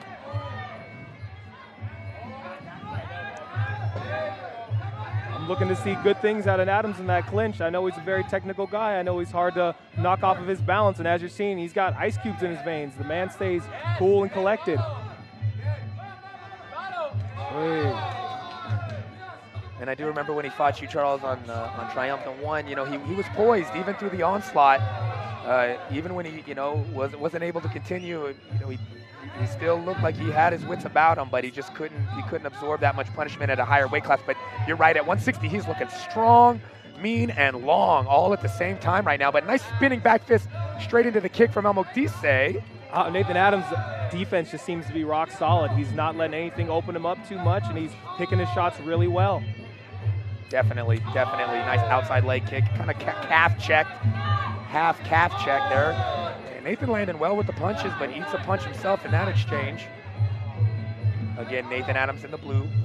I'm really enjoying this pairing between these two. We got a smaller opponent in Nathan Adams against Almodise, and we also come in with a hybrid athlete who loves striking but is an MMA fighter, and I feel like Nathan Adams is very strict Muay Thai, so it's very interesting seeing the styles blend together like this. Yeah, you know, and we'll see if Almodise gets a little bit more aggressive. You know, sometimes MMA fighters, when they're getting, you know, outclassed when it comes to that Thai style, usually they'll get aggressive, try to push back and get into a kind of a dirtier clinch. But Almodise is satisfied standing and playing this Thai March game, and he's starting to do a little bit better here now in this second round, guys. You can see him using his punches, trying to set up that kick a little bit more. But I like to see his rhythm a little bit faster. He's a little bit slow. He's almost like he's still back in the first round. Yeah, he's definitely absorbing his coaches cornering him very well. They had told him to set him up with those hands. I see him implement that well, and that's a good sign of a very cerebral fighter, a guy who's got good ring mind, good focus. The ability to adapt inside the fight is that's what kind of separates the professional from the amateur ranks. Yeah, they're both looking very professional right now. 10 seconds left in this second round. A little bit better round for Almodise here. Short round. I know these guys are wanting to start throwing right about now. I hope they show up for it. Again, little 1-2 switch kick from MACKENZIE to end that second round. Puts his hands up. Looks like he's feeling a little bit better about his performance, David, in that second round. Yeah, you know, I like to see Miguel just really pick up his pace a little bit more. Set up those punches, land that kick, and don't give so much time for Nate Adams to set up what he's doing. Nate Adams is fighting very, very well. He's leaning a little bit forward. He's getting those punches in, and when they go into the clinch, he's landing those elbows inside. So you got to shut down the rhythm of Nate Adams, and by doing that, Miguel MACKENZIE's got to move a little bit more. Got to set up, got to punch a little bit higher. Let's take a look at some of the replay from the second round here, and we see Miguel there landing that hook and using those punches to set up that kick.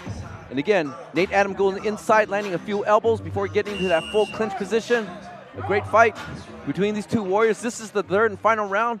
Will Miguel turn it on in this third and final round? Could be one round and one round apiece here. It really, I think it just kind of might come down to this third and final round. Like you said, David, it's me, Charles the Rockstar Rodriguez, David Huey. This is the third and final round of our very first pro fight of Triumphant Muay Thai Series 7. It has been a close fight so far. Nathan Adams came out very strong. MACKENZIE had a better second round. And now both these boys, I think, know how important this third round is as far as taking the victory home tonight at Triumphant 7. I feel everything is on the table right now. This third round, I could give the first round to Nathan Adams just on being technical and very composed. I give MACKENZIE the second round with just the onslaught that he was throwing on Adams. Adams a little more defensive during that round, and that's not going to win you the round. So this third round, it's going to be interesting to see how they pull it together. What are they willing to do to win this fight? Spin back kick by Nate Adams, then he gets countered from a hook cross combination, kick combination. And they know they have to turn it on. Adams is thinking a little bit more and has a little bit more of a look of concern in his face. I think he understands the importance, sense of urgency on Adams' face. MACKENZIE as well, coming forward, throwing nice body, misses that high kick again though, but maybe Adams is starting to wear a little bit from that earlier round of just pushing. Doesn't seem to be able to push the same way he did in that first round. MACKENZIE's corner's calling for elbows. They want him to keep striking up top. He was looking successful and aggressive with it. I'd like to see some more of that myself. Oh, a little feint from Adams. Looks like he's trying to set up something. MACKENZIE setting up that high kick a little bit. Ooh, boys, they just barely both missed those right hands. But left hook lands for MACKENZIE. They're coming back and forth. 1-2 combination by Miguel, lands on the mark. Nate Adams trying to pepper back. I'm liking the level of aggression we're seeing from Nathan Adams right now. He's turning up just a little bit more. I want to say spinning 10, 20% more of that anger coming out of him right now is definitely going to be able to help him cinch this third round. Oh my boys and girls, this is a banger of a third round. Back and forth they go. MACKENZIE is really pushing, but Nathan Adams slaps him with that spinning heel kick. Just says no, thank you. He says no. Just a foot, he said no, and you could hear the slap. If that would have been heel, it could have been lights out for MACKENZIE, but not just the top of the foot there, but definitely got his attention, I'll tell you that for sure. Feeling very fortunate that Adams didn't throw that to me in our fight. That could have been painful. That could have been very, very painful. Nice little jump knee. Oh, we're going to start pulling out the tricks right now. Oh, MACKENZIE's pushing Fighters know the time is getting short. Round. Yep, you know that. Hey, we're going to see something flashy, ladies and gentlemen. MACKENZIE is really turning it on here, and then you talk about the athleticism of MACKENZIE, and you're seeing that raw athleticism coming out. He's just being able to push. 10 seconds left. Third and final round of this first fight of our portion of the card. Both want it bad. Still loving that right hand from Adams. That spinning elbow that Tong Sai's known for.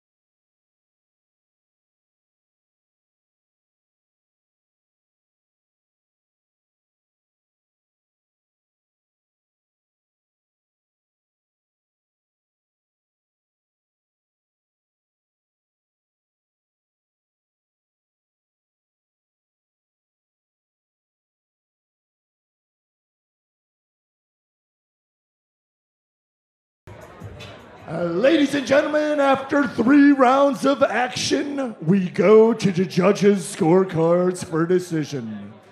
Judge Mark Smith scores this bout 29-28, Miguel. Judge John Baker scores the fight 29-28, Adams. And Judge Kunichiro Kemijo scores about 29-28 for your winner. By split decision, fighting out of the blue corner, Nathan "The Proof" Adams. Nate Adams takes the win by split decision over Miguel Emaltisi. 1 point, 1 round separates them from that win. A great fight between these two warriors. Man. 3 rounds of hard-hitting Muay Thai action. Nate Adams there happy for taking that split decision. Miguel Emaltisi hangs his head up very high. A great fight between them. We're splitting hairs. We're going to send it to Brandon Kyle for an interview with the winner, Nate Adams.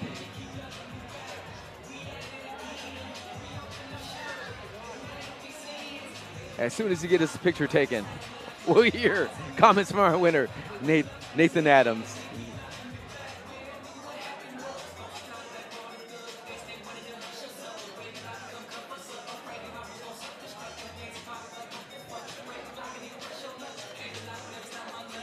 We are here with your winner, Nathan "The Proof" Adams. Good Lord, what a battle that was to open up the pro portion of this Triumphant 7 card. Now, we were noticing on the broadcast you came in with such a poise. You were so relaxed. You walked out. You took your time taking pictures. You're leaning on the ropes.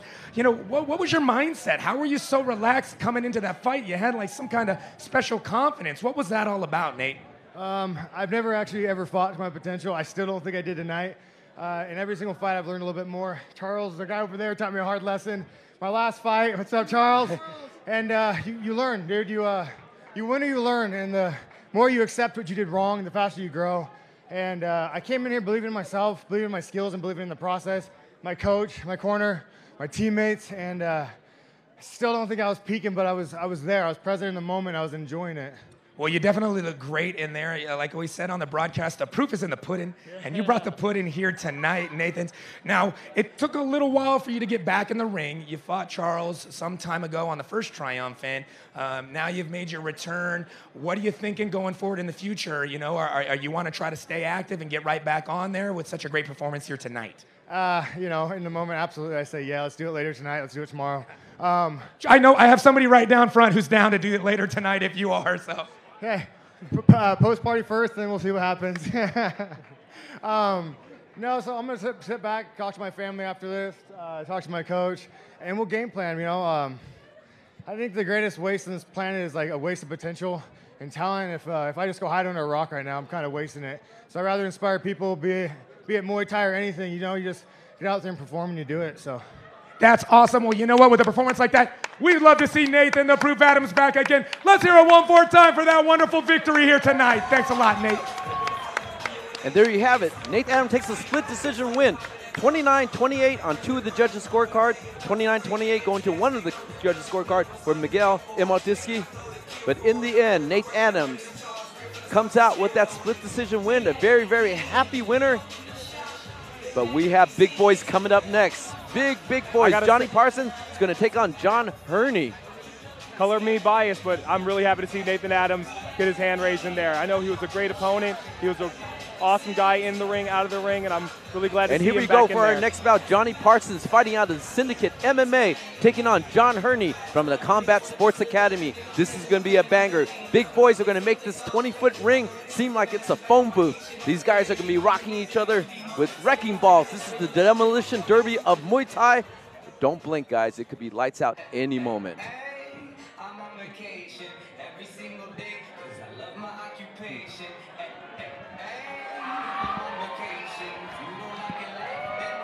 All right, we hear our fans coming out. Everybody's excited with the anticipation because there we see Johnny Parsons stepping out, greeting his fans, excited to be here. I know someone who fought Johnny Parsons. I'm trying to think who it was. A real jerk fought Johnny Parsons on a Triumphant before. No one even talks about that guy anymore. Oh, it was Charles Rockstar Rodriguez sitting right next to me. I totally forgot. Oh, yeah, that guy, yeah. He got lucky that night. Yeah, and you can hear the crowd because you got a local Vegas boy here and Johnny Parsons. He is ready to make his return to the Triumphant ring against Big Sexy John Herney. I am excited about this fight tonight, gentlemen.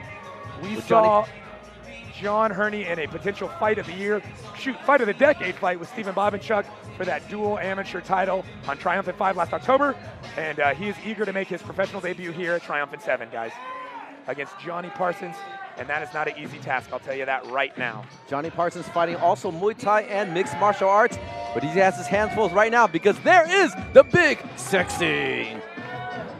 Big Sexy coming out of CSA, sporting an Eddie Abasolo shirt, also a CSA fighter. Those boys train a lot together, learn a lot from each other. Now, Big Sexy, he's fought at heavyweight. He's fought at cruiserweight. He's down at 185 now to that low cruiserweight of his. And he's looking lean, mean, and he is ready to bring it here tonight against Johnny Parsons. We are excited to see it. You know, Big Sexy's got nice footwork for a big guy. You'll see it here. He's pretty light on his feet. You know, for a bigger guy, he can move and stick like we've seen in that Bobenchuk fight last time.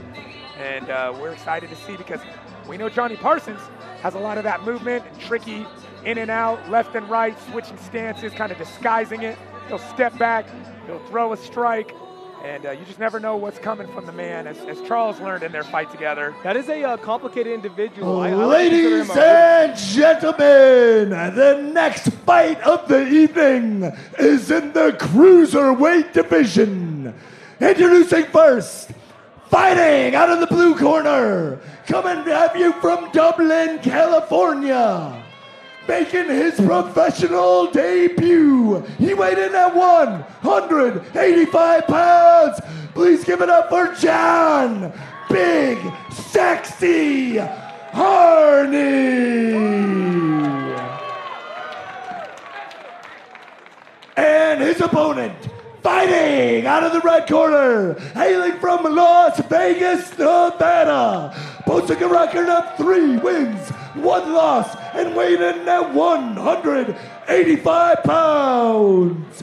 Please welcome Johnny the Paradox Parsons. The Paradox is right. When I remember him fighting you, Charles, you would come forward, he would step back, and next thing you know, he's coming with an overhand left, he's coming with a knee, he's coming with a kick. Took you a while to kind of catch a beat on him.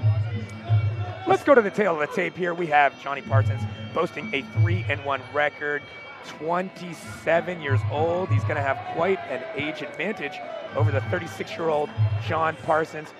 John Herney. Parsons is only 5'10", John Herney a little bit taller, 6'1". This is the pro debut for John Herney. John Herney was a little upset, guys. I'm gonna admit to you. He contacted me, he said, "What did you do to my hair?" He said, "You cut my hair. Who's photoshopping my picture here?" He says, "I don't usually sport the Dan Aykroyd flat top, but he was getting a lot of flack on Facebook for it, and he's a little upset. He wants to earn it here tonight." Now fighters coming to the center ring for their final instructions. This fight scheduled for 3 3-minute rounds, 185-pound weight division.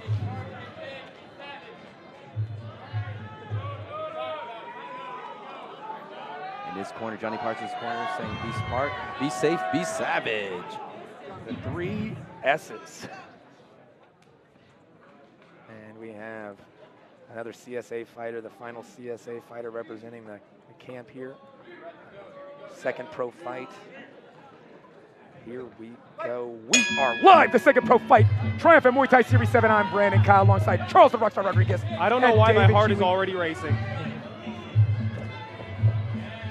Johnny Parsons tries the catch kick, unable to secure it. John Herney moving, trying to fire off the leg kicks. Comes up high, with that kick. Ooh, nice jab by the Paradox. Oh, with the overhand. You just never know what angle he's coming from. You know, he'll throw unorthodox strikes. He'll throw when you technically shouldn't throw, and that's what kind of gets people off beat. I talked to John Herney before the fight. He said he wants to get in and out with the movement. He doesn't want to let him clinch. He thinks he might try to clinch up when he gets close, but it doesn't look like Parsons is trying to clinch, trying to land big hands, but nice head kick by John Herney here. Now, Charles, I know you do some sparring with John Herney, and you know, you kind of have a similar style here. Both of them like to move. Both of them are good left and right. So we're expecting to see a little battle of position here. Oh, both these men are very dangerous because they're super light on their feet, but they will come at you with amazing power at any moment. Just like that, John Herney seems like he got hurt on that lead leg by Parsons. Paradox inside leg kick. Oh, he comes in rushing. The Paradox is bringing a plethora of punches here. Nice outside leg kicks. Leg kicks are big right hand by Herney. I think that hurt Parsons. That hurt Parsons, and Johnny feels it. He smells blood in the water. He's going forward. He's landed shots, guys. He's got Johnny up. We might see a standing 8 count, but no. Parsons walks off the ring like a cowboy at a gunfight. He wants to keep on coming forward. John Herney has the weight of God's judgment in his right hands, and all that thing needs to do is touch you, and you could get hurt. But Johnny Parsons coming right back with a 3-2. Both of them laying there on big John Herney. You see Johnny Parsons trying to stay the center of the ring. Here he gets clinched, kind of just pushes John Herney out. John Herney tries a high kick, comes on the arm of Johnny Parsons. Johnny Parsons tries to go overhand cross. That flipping high kick from John Herney comes out of nowhere. John has his hands low in the corner. I'm a little bit concerned about that because, you know, the Paradox likes to throw those overhands. You keep the head high, the hands low. You might be looking at one come right at you there like a cruise missile. Just like that right there. Lands, but big Herney's able to kind of slide out of the way. Blocks the kick from Parsons. Parsons kind of waiting his time here, looking for shots. Again, he's playing the center of the ring. He's playing the center ring, not moving so much. He's serving a little bit more energy. But then we see Herney using that footwork, just trying to slip in and out, trying to find his mark. One of the most dangerous things about John Herney is for that size, he moves like a feather. Yeah, he does. He is nimble but powerful at the same time, and you're seeing that come to play. But I'll tell you what, Johnny Parsons, with 10 seconds left in this opening round, is landing some big shots. Oh! Huge spinning elbow! And that might be the fight, ladies and gentlemen. Oh gosh, that hurt bad. The count is going down. Oh, Parsons though, is he pulling a he's a surprise. Oh, looks like he's getting counted. Fighter cannot release. He wants him to step forward. He's looking at his feet, trying to hold still. That's it. That's the end of the round. Oh my God, guys! Johnny Parsons with just seconds. With just seconds. What a spinning elbow lands. Johnny takes his time to recompose himself. Doctor's coming out. He's taking a close look at Parsons. Sean Concepcion is in there, splashing water on his fighter's face. You can see the seriousness of his corner. They know they got to wake Parsons up here. Wow, let's take a look at that knockdown on replay. Here we go, fighters are in the clinch. Our referee breaks them apart. Final seconds remain, side kick gets caught, and then that spin back elbow off that release on that catch kick, boom, is right. I have a lot of up-close personal experience with that same spinning elbow from actually a Tongside fighter, one of Nathan Adams' teammates, and those things are not fun to be a recipient of, I can tell you. I'm very impressed with Johnny Parsons getting back up, dancing it off. The doctors will let him go. Let's see how he does in round 2. Yeah, the Rockstar received an elbow like that in an amateur fight and took an impromptu nap. Johnny Parsons took a little bit of a rest, but got up and looks like he's bouncing. He's got a switch back about him and he's coming hard. Oh, but a nice left hand. Parsons always looking like it doesn't phase him though. John Herney's feeling good, got a little bounce in his step. Ooh, big high kick. Another high kick from Big John. Big sexy John Herney is 4 head kicks in a row. Jesus, Charles, what is going on tonight? I'm so glad I'm safe next to you guys right now because being in any one of those men's position is not a good place to be right now. But you know what? The Paradox is walking forward, looking to counter, and he's got power, guys. He's got power in both hands, and you never know. One shot could change this whole fight. It looks like big, sexy John Herney is feeling real comfortable in there right now. John Herney in the blue. John Parsons doesn't have his balance quite yet. He hasn't fully recovered from that knockdown. You can see he's a little bit wobbly. His foot's not underneath him. still walking forward, still has that intense in his eyes. Oh, he's playing possum really well. He's using this time to recover, and he's doing an effective job of doing that. You know, John Herney showing that he's ready for the pros, keeping composure, not rushing in there, still trying to pick him apart from the outside. Playing tricky, real tricky games. Oi! Look at John just throwing plethora of kicks at Parsons here. And those high kicks are so long. I mean, he's got the reach on them, and he can stand and hit you from halfway across the ring. And he's got impeccable balance every time he throws one. He's ready to throw another one right after that. Not a lot of fighters can do that. I would hurt myself attempting. Yeah, like we said, he doesn't fight like a bigger fighter. He fights like a lightweight fighter, but he's coming in at cruiserweight at 185 here for this fight. Okay, Johnny looks like he's recovered now. His feet is underneath him. Looks like he's got his balance back. Johnny's got a lot of experience in the sport, and he knows how to work a way off from being hurt, and he's definitely showing that composure right now. At any point in time, I'm waiting to let that Cobra strike out and just start going after him. I want to see a lot more of that leg kick from him for sure. He's been a lot of success in that in the first round. Got a minute left in this second round. It's been a banger so far as John Herney in the blue takes on Johnny Parsons in the red. Johnny Parsons got knocked down by a vicious spinning elbow in the first round, but he's got his wits back about him, and he's coming forward, and he's looking to press. Johnny's got to work that low kick. He's got to shut down those legs of John Herney. He's got to shut down those high kicks. Got to work those legs. Got to chop those legs. Johnny Parsons got some big legs too. If he lets those land, he could definitely stop the movement of John Herney. Again with that high kick. Whoa, spinning kick comes from Parsons got one too. Yeah, that's right. Tit for tat. Oh, you got one, so check this out. Lands to the arm, but still with a lot of power coming behind it. Oh, John thought about it.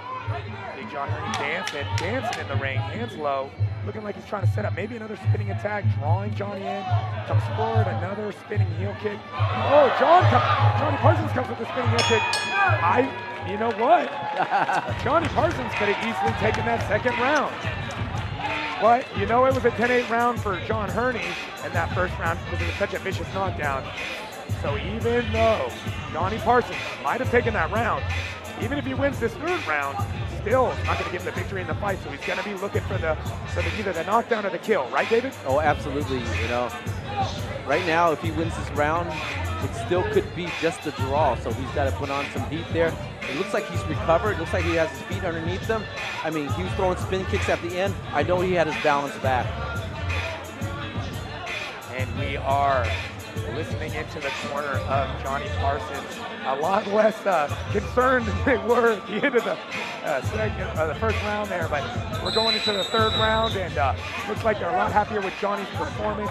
Johnny Parsons in the red trunks. Now we're about to start the third round here.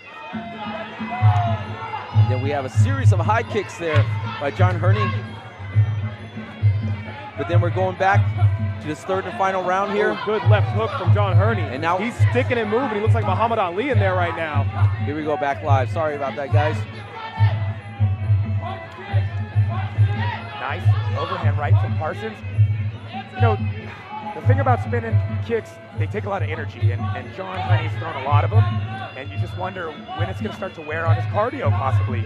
Even though he moves like a lighter guy, that's the thing. When lighter guys move like, or bigger guys move like lighter guys, often it takes a lot of energy from them, and we'll see if John Herney has the stamina to be throwing strikes like that and moving the way he is, and still continue to produce heavy strikes later in the third round. And with this being his pro debut, this is his first time doing 3-minute rounds, so this could be a new experience for him. Very true, Charles. Good point. We will see if the 9 minutes is going to weigh in differently than the 6 minutes that the amateurs do if they go 3 rounds. A guy like Parsons definitely saved enough energy for a third round, and he knows how to press somebody at times like this. If he keeps landing that right leg kick, that could be a big detriment to John Herney's game plan. And I like to see Johnny Parsons land that leg kick and follow up with a hook afterwards. You know, make him think up and down. Ooh, another leg kick. Inside leg kick. Johnny is eating up the right leg of John Herney. I mean, the front leg of John Herney right now, and it is starting to wear and tear, but John Herney's still got the movement going. He's in and out, but John has not been able to land any bigger strikes since that spinning elbow knockdown in the first round, and it's been all Parsons. That right leg again. Beautiful from Johnny Parsons. Another leg kick drops. He's starting to show him the power of the paradox.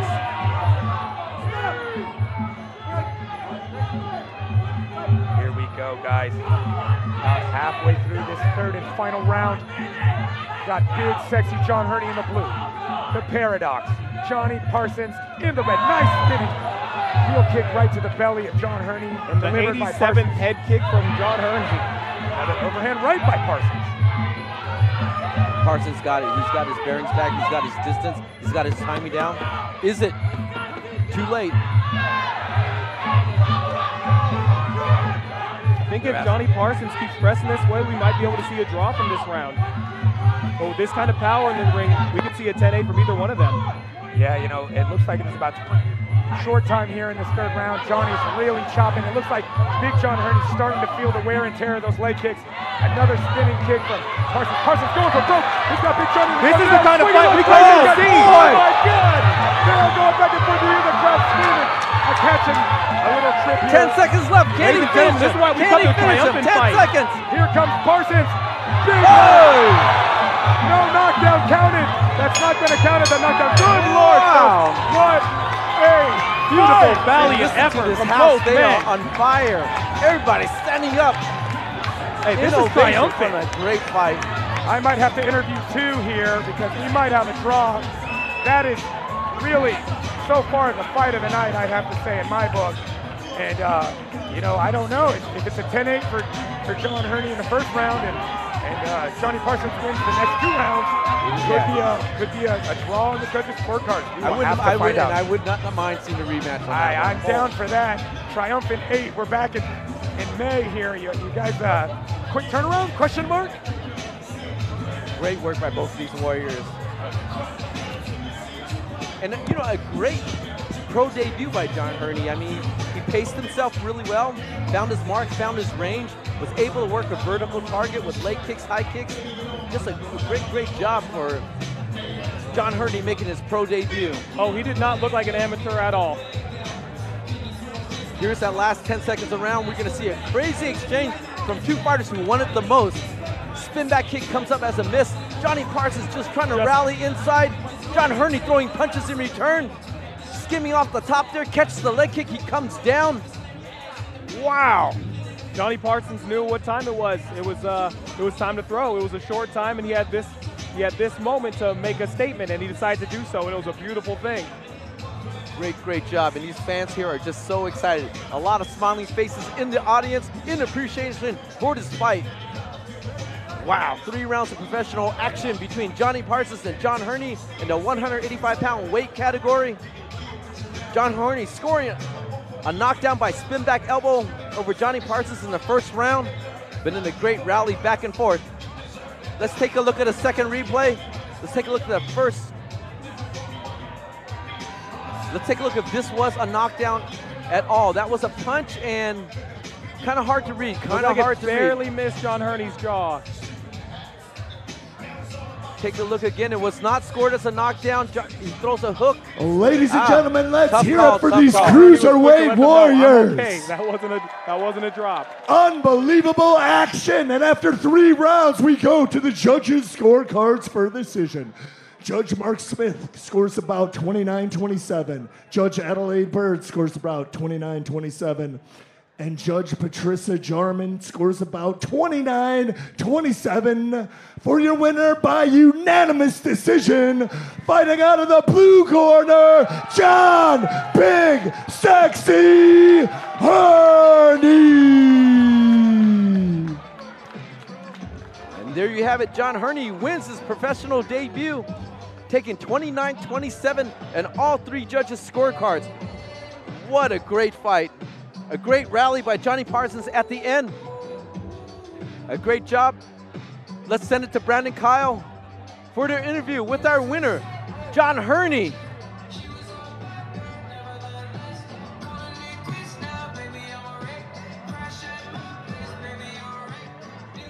All right, guys, we're here with your winner. We call him Big Sexy, but after tonight, we might have to start calling you Fight of the Night, John Hurney, because this is the second time in your triumphant ring. Last time you were in here, I think you put on a Fight of the Year performance. You're in here, first round. You land a devastating spinning elbow. He's looking up at the ceiling. What are you thinking after you land that elbow, John? I was thinking stay down, but man, he was tough. He got up, and we had to do 2 more rounds of that. So, man, hats off to Jonathan. Man, that's honestly the toughest opponent I've ever faced my entire career. Yeah, I don't doubt that. We saw him stand up, shake it off, come out. You use a lot of movement. You're a big guy. We were talking about on the broadcast how big you are, how quick you are on your feet, though. But that can use a lot of energy. And he started really chopping those legs in the 2nd round. Was that 3rd round, was that movement starting to stall out? Were you having trouble moving? Because I know he was attacking that leg. You're a big guy. You're moving a lot. How were you feeling at the end of that 3rd round? You know, I felt good. The problem was I definitely broke my hand in the 1st round. Yikes. So I did not throw one right hand the rest of the fight, so it limited my weapons. So that's why I was moving to the left the entire time, just trying to use my jab. I couldn't even do nothing with it. So we noticed you were throwing multiple kicks, and we weren't sure if that was part of the game plan, but it seems like you might have injured your hand and kind of had to rely on other limbs in order to take that win tonight. Just trying to keep him away, use my long-range weapons, hoping he's not picking up on that right hand was hurting. I think he did in the 3rd round. He started chopping my left leg when I was moving to the left. I knew he knew. Just, we had to just battle it out. Well, David said, man, I wouldn't mind watching these two go at it again. I said, we're here in May, maybe again, but it looks like you're going to take some time to recover. Congratulations. Let's hear it.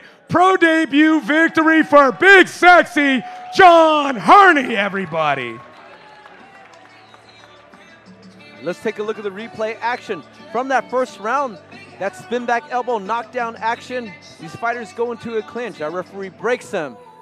And there we have John Harney throwing that side kick, and then boom, lands that spin back elbow in the final seconds of the 1st round to make that a 10-8 round and actually to seal the deal for this fight. This is Johnny why you watch Parsons Triumphant, rallying ladies back. and gentlemen. Right here, you get to see highlight reel action in real time. You're going to be replaying that video for the rest of this man's career. You got to see it live here on Triumphant 7. That's right. That's going to be something for Instagram for sure, man. Great job. Trying to get out of that catch kick, landing that spin back elbow. Boom. Johnny Parsons rallied back very well. Not able to seal the deal and catch up in time. And in the end, John Harney wins by unanimous decision, 29-27 on all 3 judges' scorecards. Coming up, we have Diego Paez taking on Ethan Quachon. Boy, this is going to be a banger as the co-main event. We said before, styles makes fights. This is an eclectic style matchup between these 2 young warriors. I'm excited about this. For anyone impressed with John Harney's performance, they call him Big Sexy for a reason. And he said for anyone who is interested in finding out why, feel free to DM him. He's up for street taco dates, and he's one of the baddest dudes coming out of CSA Dublin. So hit those DMs, get those tacos.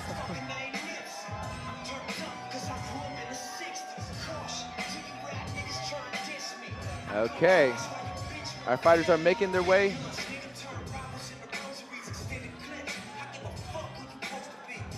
The lights are coming down for our co-main event. Diego Paez taking on Ethan Quachon. My name is Davey Huey. I'm sitting alongside Brandon Kyle and the rock star himself, Charles Rodriguez. And there we see Diego Paez walking to the ring. A lot of confidence in this guy. This guy I call the matrix of Muay Thai. He's got the footwork, he's got the angles, he's got the speed. He will hit you out of nowhere. But he's putting himself against one tough warrior, Ethan Quachon. Diego Paez dedicates his fight to his mother. His mother passed away several years ago, right before he went and fought. They look at his mom's picture every time before they walk out to the ring. This is dedicated to his mom. That's a beautiful sentiment. I love to see the heart of the warriors that we get to have displayed in front of us, not just their skills, but who they are as people.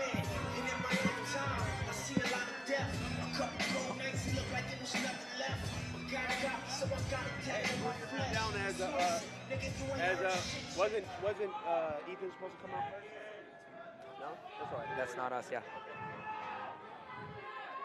All right. We've seen Diego Paez walk out. Now we're going to see Ethan Quachon fighting out of the blue corner. He's brought a lot of fans here with him, training under the legend himself, Johnson on the Woodenman, FAIRTEX. Ethan Wachong, coming off a win at Lumpini Stadium in Thailand, the mecca of Muay Thai in Bangkok. He's going to bring that experience here today as he puts this on the line against Diego Paez. Yeah, both fighters streaking. I visited Ethan Cachon at Johnson's brand new gym in San Francisco, right in the heart of the city. Beautiful facility. And what I noticed first about Ethan is he has a different air about him. When he used to train, when he used to fight, he was almost too focused, almost overthinking, he said. He said he went to Thailand, he experienced the culture, the way they train, the happy nature that they train with, and the relaxed nature that they fight with, and he really learned valuable lessons out there, and he's eager to bring them home. And he said he totally changed his whole training and changed his whole style, and he realized that he's got to trust his skills. He's got to let them fly. But talking with his coach, he also realized that, in America, they judge things a little bit differently, and aggression can weigh a lot more than it might in Thailand compared to clean technique. And it's important that he mix it up a little bit. Ladies and gentlemen, the next bout of the evening is in the featherweight division. Introducing first, fighting out of the blue corner from San Francisco, California, with 2 wins, 2 losses. He weighed in at 126 pounds. Please give it up for Ethan Cachon.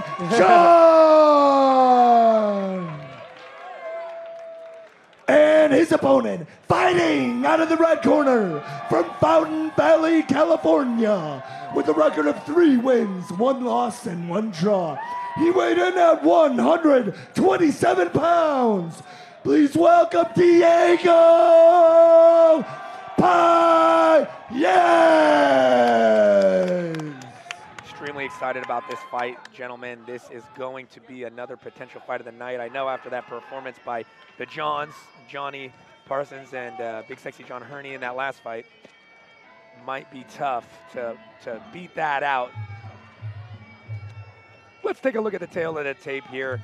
Diego Paez, 3-1-1. Those 3 victories have come out of his last 3 fights. He went 1-1 to start his pro career, got on track, and has rattled off 3 victories in a row. Cachon is 2-2. Both of his defeats coming here. Very close fights. Again, marginal victories by his opponents there. Either fight could have gone either way, but he was unable to pull out the victories in those fights. But that Lumpini Stadium victory has given him a lot of confidence coming back to America to fight here for Triumphant 7. Well, as a coach, both of these fighters have stepped across the ring from one of my fighters, and I know their styles very, very well, and this is a stylistic matchup. This one, if style makes fights, this is one of them right now. Here we see Ethan Cachon performing the ceremonial Y crew, paying respects to his teachers. Now, fighters usually seal off the ring to prevent bad luck from entering, to keep the good luck inside. They go over the ropes when they enter the ring, and it's because they want to keep their heads up high. They don't want their feet lower than their heads. In Thai culture, the feet is considered very, very dirty. The head is holy, so they don't want their heads lower than their feet. Now, after paying Y crew, paying respects to their teachers, it could be any god they have, whatever religion, parents, teachers, and so on. And this part, he's walking back to his ring, pouring a very short Ram Muay. Ethan Cachon taking on Diego Paez. All right, gentlemen, give us a good, clean, fair fight. Obey my commands, protect yourself at all times, and hook them up. It's very indicative that Ethan Cachon is doing something so traditional, because his style, when you see him in the ring, very traditional Thai, very strict, very textbook. He's very good at it, very cool, very composed. And like I was saying, I was talking to him, and him and his coaches have realized that, he has to be able to push forward and feel the fight a little bit differently.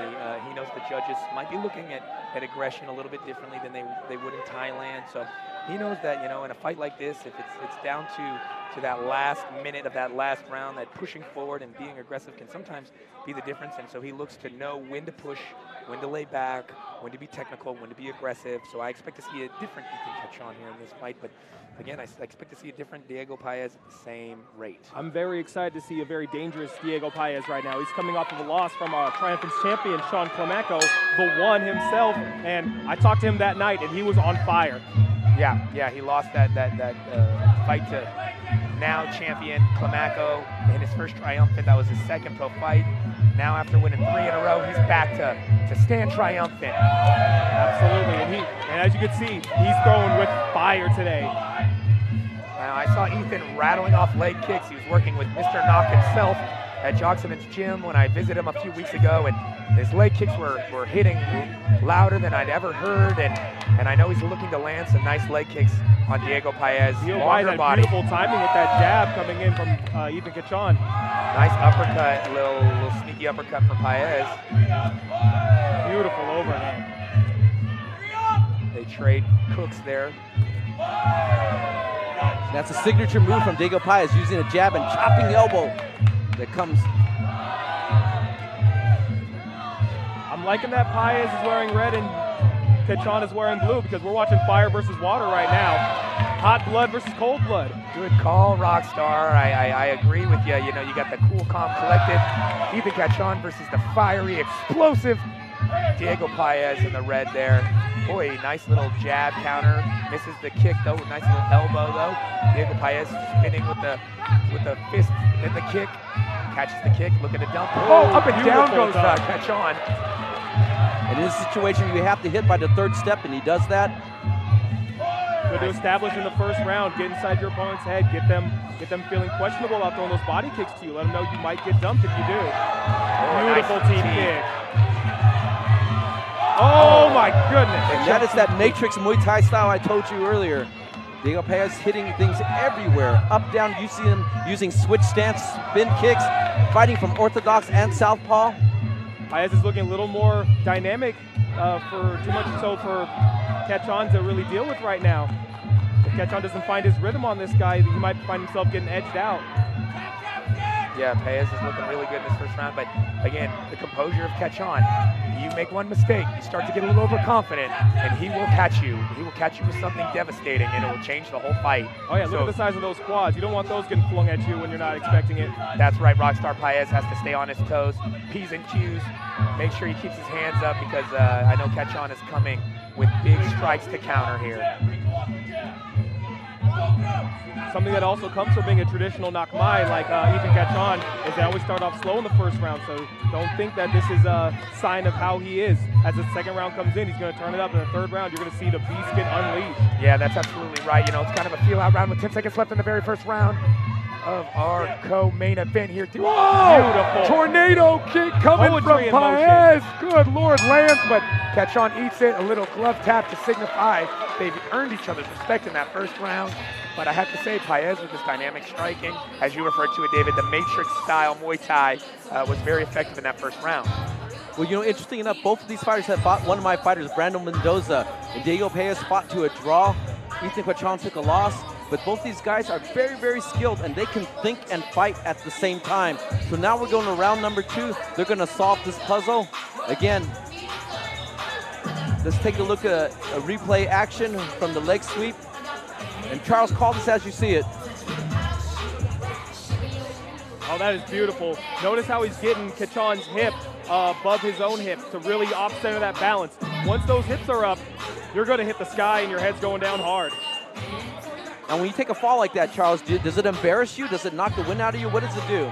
It definitely is discouraging. Ethan does just like I do, because I fall several times and get up as fast as you can, pretend like it never happened. Yeah. Here we go for round number 2. Who fell? I didn't fall. Yeah. This coach is calling for the switchblade, and I definitely want to know what technique that is. Yeah, that's the first thing I thought, Charles, is what is the switchblade? Let me see that switchblade, that jab again. I imagine it's a switch kick of some sort, but you never know. Each corner has its own little lingo, and I think the switchblade might be that switch right hand uppercut. It landed, it looked good, and he's been throwing that right uppercut from his regular stance, and he's been finding its mark. Yeah, he uses a switch punch technique and uses it very effectively. And now he catches the kick, tries to spin. Something very dynamic. He threw his heel into the inside of Ethan's leg, and I know that hurt. Ethan looking like he's having trouble figuring out the unorthodox style of Paez so far. Now remember, in Thailand, they go 5 rounds. There's only 3 rounds in these fights here, so you really got to get active quickly, David, if you want to win these 3-round fights. I want to see Ethan get inside. I want to see him go inside in that clinch and try to dominate. Diego inside that clinch there. With a guy who moves around as much as Diego and a guy who's as stocky and strong as Ethan, the clinch could be the perfect thing to help him open up those scoring cards for him. Yeah, but it looks like he's stuck on the outside.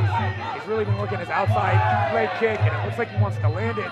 And maybe that might be a downfall here if he doesn't realize that maybe some clinch work might be good for him at this point in the fight. Yeah, staying on the outside with a much longer dynamic fighter like Diego Paez, always dangerous. With Paez's dynamic techniques, though, as you were saying with John Herney, this takes a toll on your cardio. This is true. And if he can hold this down for the 3 rounds, this could be his fight. But if Ethan Cachon smells that blood and goes in, it could switch around real fast. Yes, and we did see Paez get floored by a left hand from Komaka, so we know he is susceptible of getting rocked. I'm not saying his chin is questionable, but we know he can be hurt. Oh, if you get, I mean, any mortal will go down from Sean Clemenco. That's why he's the Triumphant champion. This is true, Rockstar. Can't disagree with you on that one. But man, what a fight we have here in the second round of our co-main event between Ethan Cachon in the blue, Diego Paez landing that right hand in the red, and we could be more excited to see these boys scrapping up in the middle of the Triumphant ring. I see a little blood. I see a little blood on both of them right now, and man, every time I come to a Triumphant fight, this is the second pro fight in a row where we're just thankful for the Muay Thai gods for putting them together. You know, I'd have to see the replay. I'm not sure if it looked like it was a really high inside leg kick, but didn't see it hit the cup. I couldn't really, it happened so fast. But it looks like Paez is feeling okay. Back to it. Paez's corner calling for numbers. They want to see a little bit of boxing from him, and I would like to see that as well. Nice outside leg kick, checks Ethan's return outside leg kick. Ooh, nice. Hands, knocks Ethan back to the ropes. Oh, Ethan catches and tries to get a little dump himself. 10 seconds left, second round. Looks like Paez is pressuring, and another push kick to the face. That's the third or fourth one he's landed in this fight, David. Paez is looking very dangerous every second of this match.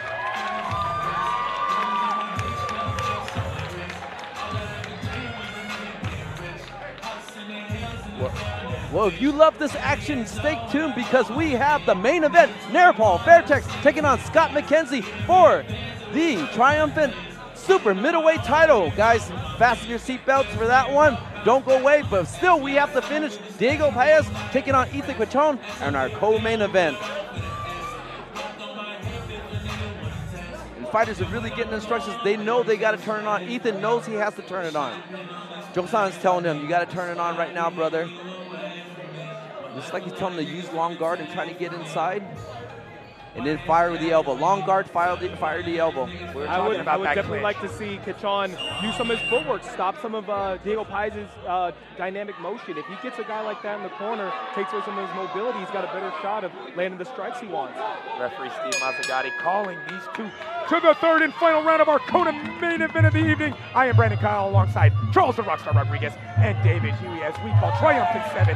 Ethan Cachon in the blue, taking on Diego Paez in the red. Maybe a little low kick. Seems like these boys are both going for broke in this third and final round, guys. They're both fighting like they're losing this match. Neither one of these men have any intentions of turning it down from this point. But when you match up two warriors like this is the kind of action you're expecting to see.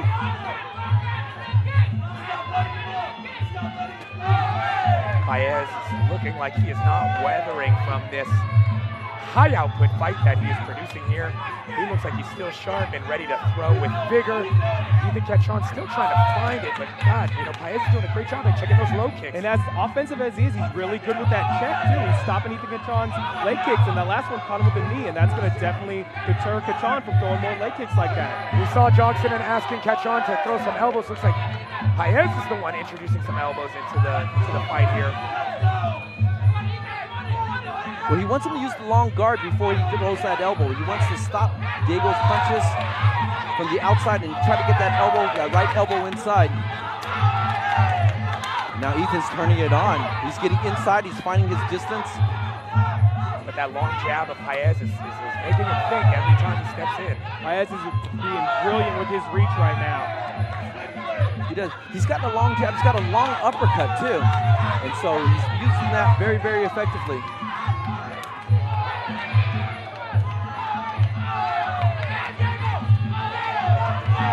Oh, Cachon is feeling it. He's trying to catch fire here in the third round. really needing that knockout probably to win this fight, or at least a knockdown. I would say Diaz started as a fire. He might be turning into Inferno right now. Yeah, he is catching and they're throwing logs and gasoline on his fire. He keeps throwing at that same intensity. He's not wavering at all in this third round, even with that high output, Charles. He is not slowing down one bit. This is a man on a mission. With the pure power of Ethan was able to get through that check, but Paez is undeterred by it. Both fighters feeling the wear and tear here. It looks like not slowing down. The great checks by Paez. Those knee checks are definitely going to hurt him. And he returns right back to the leg. Ethan's going to need to be icing tonight for sure.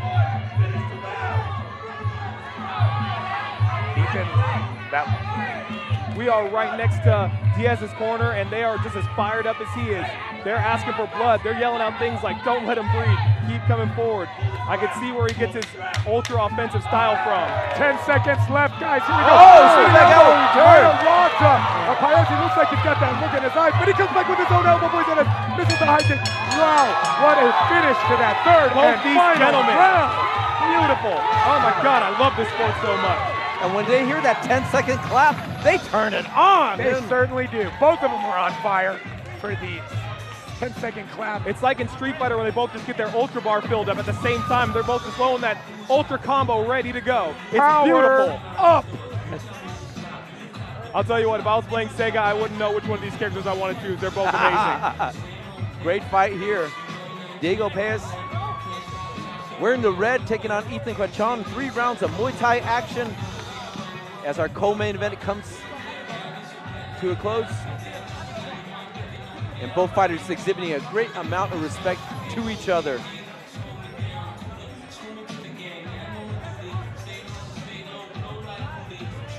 And the great thing, Diego Paez is able to use his reach and range effectively. Ethan Quachon not able to get inside as close as he wanted to. Got inside, felt the range in the third round, maybe a little bit too late. But again, both fighters happy with their performance.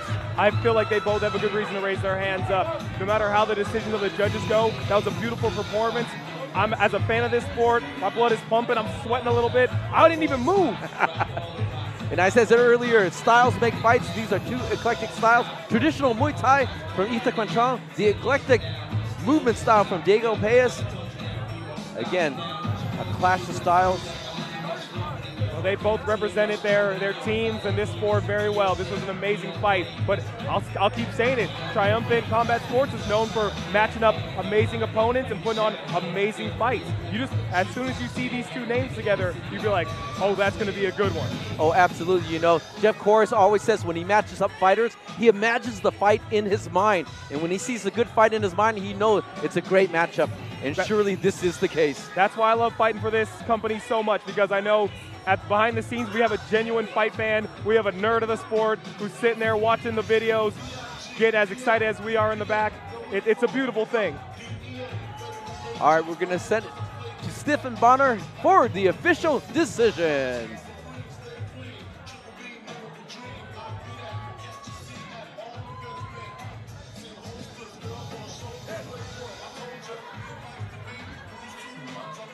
All right, we're going to take a look at the replay.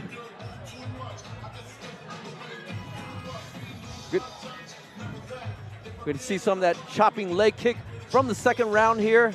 That chopping leg kick from Diego Paez. And a punch combination from Diego. Jump push kick kind of grazes off. And Ethan Quachon tries a small sweep.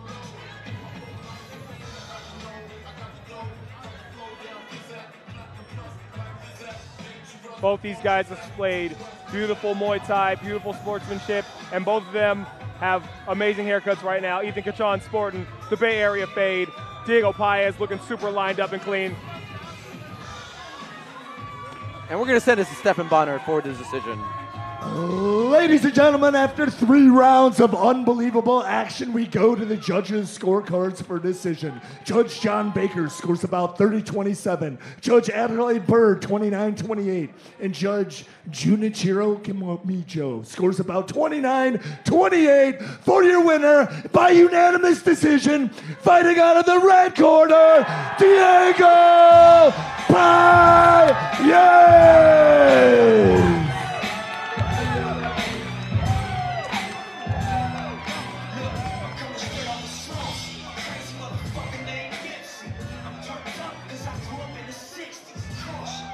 There you have our winner, Diego Paez, improving his record to 4-1. Ethan Quatron drops to 2-3. And we're going to send it to Brandon Kyle. All right, we're here with your winner, Diego Paez.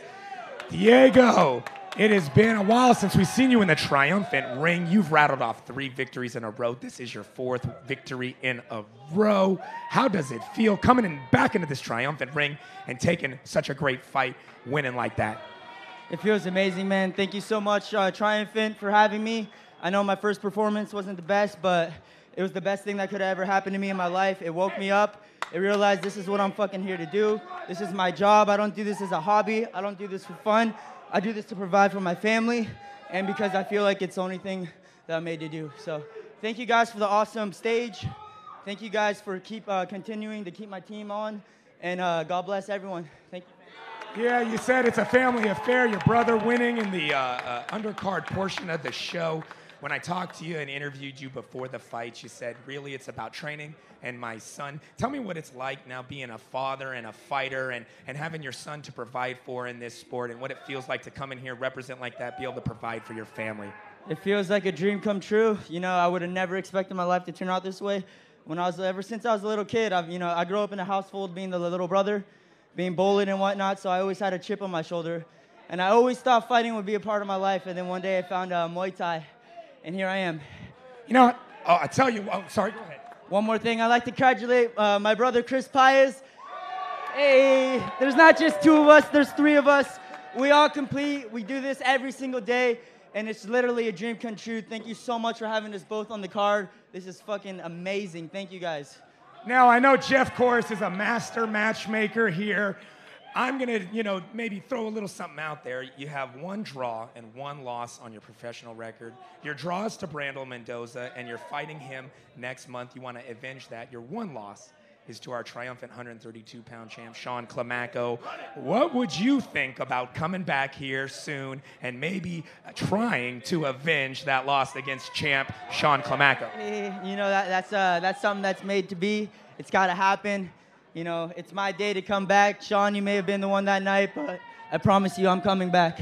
All right, guys, let's hear it for your winner tonight, Diego Paez. Let's take a look at the replay action from the winner himself, Diego Paez. That spin back elbow, and then a return spin back elbow from Ethan Quatron. And as we said, when that timekeeper bangs out the last 10 seconds, these fighters fuel up for even more. A great fight.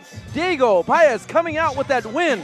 30-27, 29-28 on the other 2 judges' scorecards. Winner by unanimous decision over Ethan Quatron. Guys, very, very proud of Ethan. Before we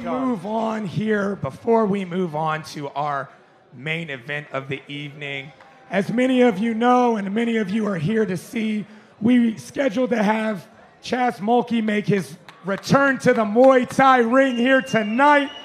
Unfortunately, his opponent had some issues cutting weight, and us being concerned, number 1, about the safety of our fighters, we weren't able to continue with that fight. But Chaz came, he made weight, he did everything consummate, professional, and because of that, Jeff, gonna make sure he gets his whole purse for this fight, but we know you guys wanted to see Chaz. I know Chaz wanted to perform in front of you. I just wanted to give him an opportunity to let him know how grateful he is for you guys to come out here and represent. Hey, I just want to say I appreciate everyone for coming out. You know, it sucks when things like this happen. Wish we could have known a little bit sooner so we could have got a new opponent. But it's kind of happened the way it did. 6 weeks. We're going to do May 25th.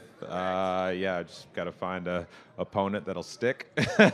And then, yeah, go from there. You know, I was excited. I trained hard for this. So, you know what I mean? We want to get back in and run it again. So. Yeah, no doubt, guys. We are going to put him on our next card right here at Sam's Town Casino, May 25th, guys. We're going to find someone that's going to stick. We promise you, guys, we will see Chaz Mulkey in the triumphant ring. Next show, guys, let's give 1 round of applause for Mr. Chaz Mulkey here, guys. Yes. And before we go, guys, a word from our triumphant CEO, Jeff Corris, wants to just say a little something to you guys here tonight. Thanks, brother. How's everybody doing? Everybody having a good time? Woo! All right, first off, I want to thank everyone for coming out and supporting Muay Thai. Muay Thai is making a big movement out here in the U.S. It's huge all over the world, and it's about time that it gets huge here in the United States so we can become that reckoning force as well. First off, I want to thank Samstown and their staff for hosting us and our show. This is an amazing, a beautiful show platform for us to display Muay Thai. Don't you guys agree? Yes. Yes. Also, I want to thank my Triumphant staff for working tirelessly throughout the days and nights to put this all together for you. So please give them a round of applause. Definitely want to thank NSAC and IKF for working really good together to make this show run as smooth as possible. This is the reason. They are the reason why we're having such a smooth event. We're going to end up on really early on time to get us over to our after party at Inspire, and yeah, definitely. So make sure you guys hit that up. Another is you guys. You guys are what makes the show. Besides the fighters, of course, but you guys. Without your support, without your hype, without your vibe, this is not going to be possible, guys. Okay, so please support Muay Thai. Support other shows, all shows. Okay, all Muay Thai shows. Tell your friends about it. Spread the links, the clips to your friends. Tell everyone about it. This is Muay Thai needs to grow. Okay, and the more you guys get that hype up, the bigger we're gonna get. The better these fighters will get taken care of. So I'm gonna end this right here by saying, you guys ready for a championship Muay Thai fight? Let me hear you guys say, "Away!" One more time, guys, "Away!" All right, guys, thank you all for coming out. We'll see you later.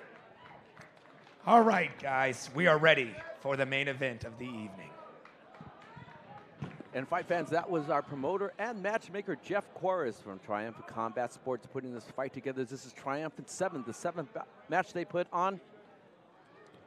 Great work. And before earlier, you saw Chaz Moki. He had a fight scheduled.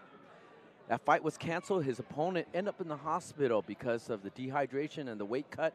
That fight was unable to happen, but they promised to make this fight happen May 25th for Triumphant 8.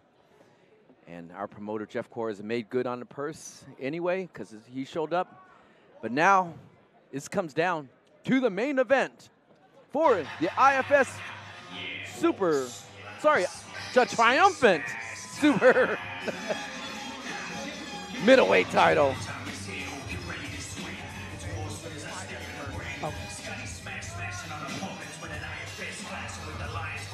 Here comes Smash Scott McKenzie. And what he does is smash. He is on a 9-fight win streak. He is a Canadian national champion. He is a Pan Am's 2018 gold medalist.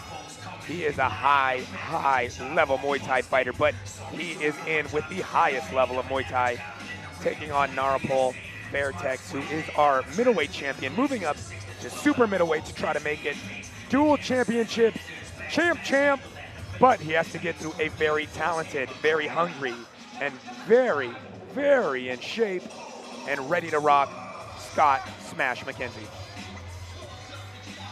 Scott McKenzie trained out in Elite Muay Thai, training with Kieran Kettle. Now, I've been out to London where Kieran had his Double K gym, trained out of there.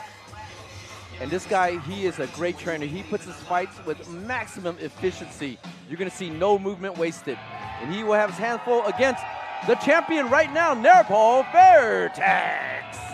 Coming out, Mr. GQ, looking to add another triumphant championship at super middleweight to go with his middleweight championship here tonight. And last time we saw him against Eddie Farrell for that 160-pound middleweight title, it was a beautiful display of Muay Thai. He has a composure of someone who has, I don't know, 200+ fights, which he does. And you can see it the way he fights. Never seems to be stressed, strained. And we're going to see if Scott McKenzie can put some stress and strain on his face tonight here in this middleweight 5-round main event title fight at Triumphant Muay Thai Series 7. and we are about to see a legend of the sport step into the ring.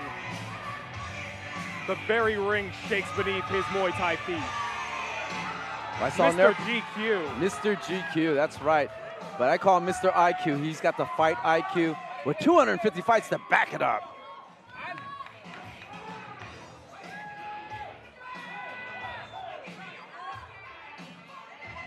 McKenzie looks like he's chiseled from granite over there. You know he is tip-top shape. He's a personal trainer.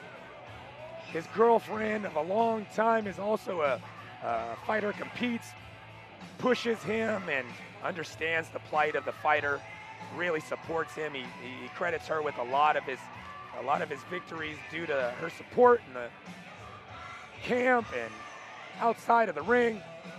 And he is excited to get in here and try to take this super middleweight title here tonight.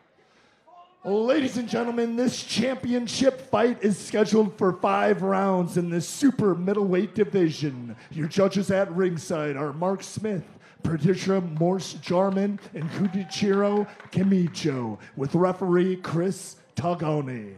And it is time for the main event of the evening. This fight is for the triumphant super middleweight championship of the world. Introducing first, fighting out of the blue corner. He has a record of 21 wins, 4 losses, hailing from Calgary, Alberta, Canada, weighing in at 164 pounds. Please give it up for Scott Smash McKenzie. And his opponent, fighting out of the red corner. This opponent is from Fremont, California, with an outstanding record of 182 wins, 46 losses, and 5 draws, boasting 53 knockouts. He weighed in at 165 pounds. The legendary NARUEPOL, Mr. GQ FAIRTEX.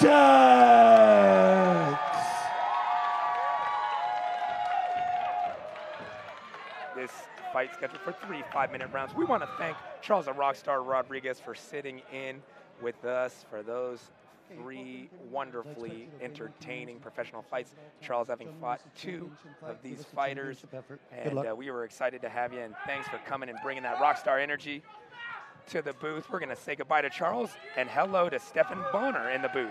Thank you guys very much for having me. Love Triumphant. And this is the main event here, the tell of the tape. NARUEPOL FAIRTEX fighting out of the KOA Training Academy, originally from Bangkok, Thailand. 182 wins, 46 defeats, 5 draws.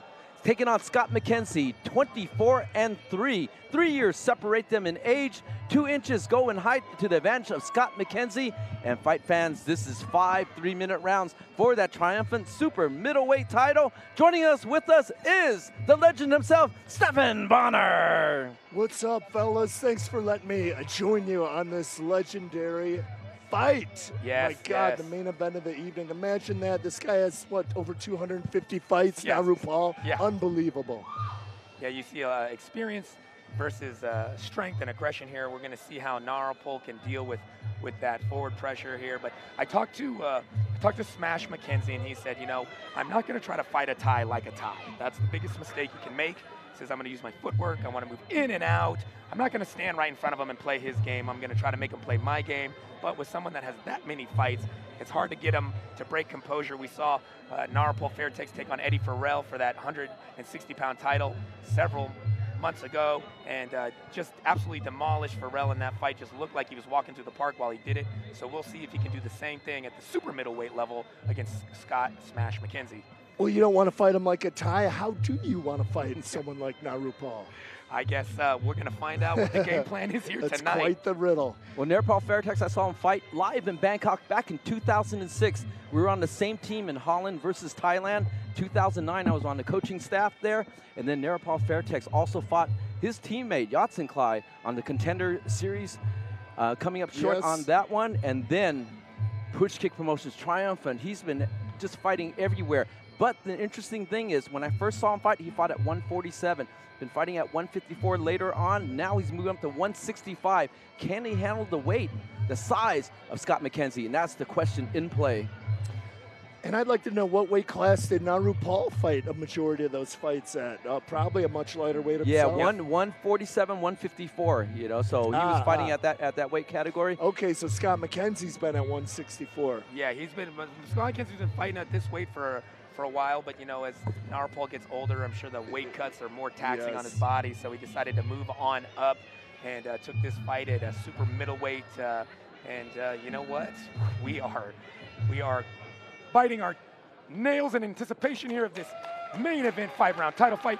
It is Triumphant Muay Thai Series 7. I am Brandon Kyle alongside Stephan Bonner and David Huey as we get ready for our main event title fight tonight, where Scott Smash McKenzie tries to take that super middleweight title, but he is standing across from the legend NARUEPOL FAIRTEX. Talking to Scott McKenzie, he said, you train until your idols become your rivals. He is facing his idol here today. He says he's been a fan since the Contender Series, but he is not going to be intimidated when he stands in there. And here we go. Triumphant Muay Thai Series 7 main event begins. And here comes Scott McKenzie moving forward, and NARUEPOL again, a walk in the park on his face. And you can see right away, the biggest thing that stands out to me is the size of the frame of Scott McKenzie. You're right, he has a much bigger frame than NARUEPOL. Yeah, he's chiseled from granite. I said he looked like while he was standing there being introduced by you, and now you're seeing it. But NARUEPOL is efficiency of energy. You know, he doesn't waste movement, he doesn't waste energy, and it makes it difficult for his opponents to kind of rattle him, because he's always composed, always looking like he's ready to counter. So makes it very tricky to get inside on someone like NARUEPOL. Yeah, after like 250 fights, fighting Muay Thai is about as strenuous as walking. Yeah, like I said, he looks like he's walking through the park when he fights. Again, I'm going to call this like a high-speed chess match. They're going to be calculating, and then out of nowhere, something's just going to explode. You know, I've seen NARUEPOL land 2 really hard leg kicks. Everyone I've said that sparred with him says when he kicks you, it feels like someone hits you with a metal pole, and you can see the damage that's getting done by those leg kicks already. They're slapping against McKenzie's legs there. Really smart tactic. He's leaning back, kind of timing that straight left. When he sees it coming, he's launching that inside kick. Yeah, because you got to put that weight forward to throw those big punches, and he's looking like he's countering. Just so calculated is NARUEPOL. So far, mostly kicks from NARUEPOL, mostly punches from Scott McKenzie. But McKenzie pressuring, standing right in front. Looks like he's just trying to feel out the power and the strength of NARUEPOL. Nice counter knee there from NARUEPOL. Oh, looks like McKenzie's through the ropes there. Gonna break him up, let him reset here. Wait, heard that left here ringside. McKenzie looking composed in there. You know, he's fought internationally, won the Pan Am's gold last year. You know, he's been through some really tough fights with really tough opponents all over the world. So he's not intimidated, but catching some leather here from NARUEPOL off the ropes. Yeah, this is quite a test for him. NARUEPOL kind of did this, that Thai style, kind of laying low the first 2 rounds. He did it with Eddie Farrell. He just kind of felt it out those first 2 rounds and started turning it on in the end of the second, beginning of the 3rd round. That's Muay Thai, it's Thailand for you. Actually, in Thailand, they hate it when the foreigners fight too hard the first round and messes up their betting. Yeah, I'm trying to get some bets going. The gamblers are trying to get some blood flowing, some bets going. As you know, Scott McKenzie's fighting out of the southpaw stance. He's trying to use that jab to measure. It's a very, very calculating clinch style from both these warriors. It looks like McKenzie, 10 seconds left, knows he's in a 5-round fight. Neither fighter is really trying to output too much energy here in this first round. Good thing the ropes were there for that throw. McKenzie would have went flying.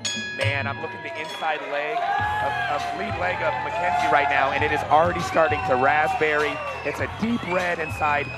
Took 2 or 3 nice inside leg kicks on that lead leg from NARUEPOL in that round, and you can see it's starting to do damage already. The fighters set up, they're measuring each other, they're trying to find their pace, they're trying to find their range. I like the way Scott's setting up that jab to use that cross there, but NARUEPOL's so calculating. He's laying off the ropes. You see redness on the back? That's actually because the ropes, he's leaning against the ropes, and he's been using that for play, for balance, for extend his range, and just get out of the way. And so he's playing those ropes very, very well.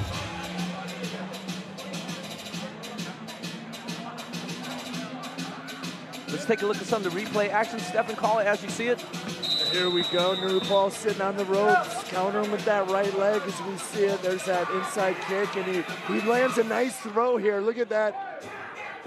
This is a little earlier where Scott got his arm caught on the ends rope. that clinch, and he goes to a knee guard right away. Very, very smart move there from NARUEPOL. Now, I went to see NARUEPOL doing some training here, and he did about 25 minutes of clinch with about 5 different guys, and he was tossing them around like they were pillows. I tell you what, look at that slip.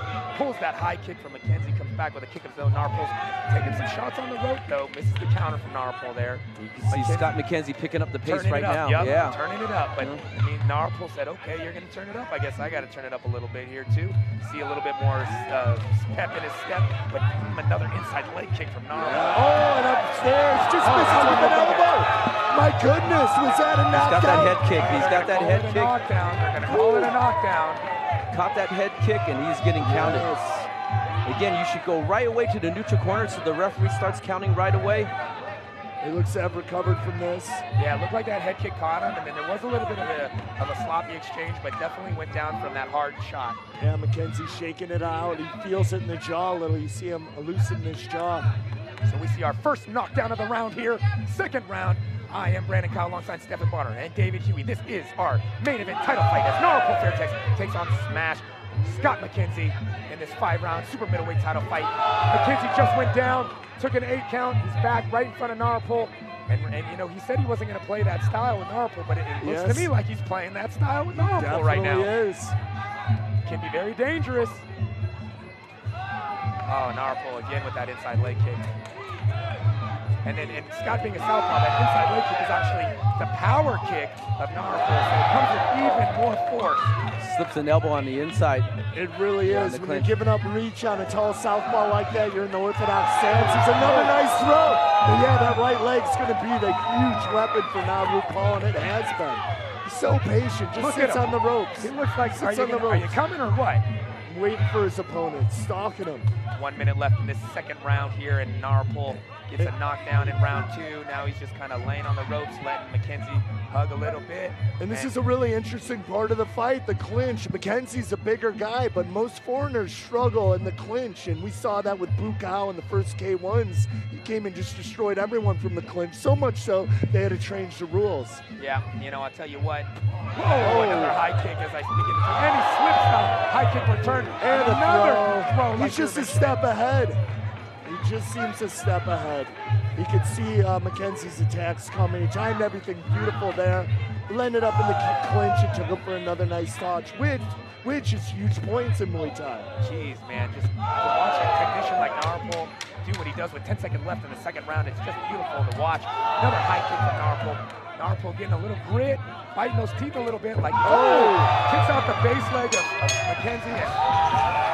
Wow. See NARUEPOL, what he does, he plays the ropes. He leans back against the ropes. He makes you miss, and he uses the ropes to bounce him back to get the counterattack. And he's doing that very, very well. Scott McKenzie is not finding that. He's getting the counterattack back, but he's not able to find his range. NARUEPOL FAIRTEX fighting a beautiful fight right now. Yeah, NARUEPOL sitting on those ropes, just waiting, and you can see now he's got the timing. You can see McKenzie telegraphing those attacks a little bit. Let's take a look at the first knockdown. Stephen, call it as you see it. Here it is, head kick, he's hurt there, elbow, right hand, down goes McKenzie. Look at that, beautiful. Nice. Look at that. Boom. Mix it up like 1, hurt there, elbow, 2, right hand, 3. Wow, what a combination. NARUEPOL's not even stressing while he throws it, almost like he's bored in not there. trying to throw it hard. And it just lands with such devastating so relaxed. But you can see how well he's countering now. He saw the little telegraph movements that McKenzie does. He laid off the first round, let him throw his stuff. In the second round, he just started timing those counters. Man, it's amazing to watch this man work. And another head kick. Whoa, uses the ropes to stay up there. Yeah. He does things that you just don't even think are possible. See that little counter elbow too? Oh, so smooth. Everything's timed so well. Like you said, it's no effort, it's all timing. I want to see Scott not put the pressure so much. I want him to back off a little bit so NARUEPOL will have to come forward and play more of the center of the ring. because he's using those ropes too effectively against Scott McKenzie. A nice lead right hook there from McKenzie. Yeah, Best punch of the fight. Yeah. Now RuPaul counters with that high kick. You know, oh God, that kick hits so hard. You can hear it slap even when McKenzie blocks that kick. Yeah, even when the arm's up, that hurts. Oh, nice elbow. Misses the high kick from NARUEPOL. Checks the inside leg kick from McKenzie. McKenzie not throwing many kicks, as you said. It's kind of McKenzie's punches versus the kicks of NARUEPOL, and that's not winning. See, McKenzie's so paranoid about that right high kick now. NARUEPOL goes to the left side and lands. He's taking what McKenzie's giving him here off the ropes, and you're right, David. I mean, this is NARUEPOL's game. Yeah, you just see the fight IQ coming out here with 250 fights. Yeah, NARUEPOL took his first fight. He said he was 7 years old, started training, fighting it professionally at 10 years old. That's how you build up so many fights in your career there. Oh, looks like maybe a low kick was landed there by NARUEPOL, and McKenzie doesn't even want to take that time. Maybe he should take that time to shake it off and think about it a little bit. He looks a little frustrated here. Nothing he's really trying is working. He might have to go a little caveman, Farung, foreigner, wild man style. Yeah. It looks like if it keeps going at this rate, he's going to need a stoppage to win this fight. Yeah, NARUEPOL's landing and racking up points here in this third round. Yeah, got him down every round, not to mention that 10-8 round. Yep. NARUEPOL, FAIRTEX doing what he does off the ropes. He did a very similar fight with Eddie Farrell. And, oh my God, that one hurt him a little bit. You there can see it is again. Kind of rocked him a little bit with that high kick. We heard it here slap like a baseball bat. Yeah, I got to hand it to McKenzie. He's hitting at least probably 4 or 5 of those. My goodness. McKenzie's doing very well, keeping his composure, playing that possum face, trying to use that jab to measure.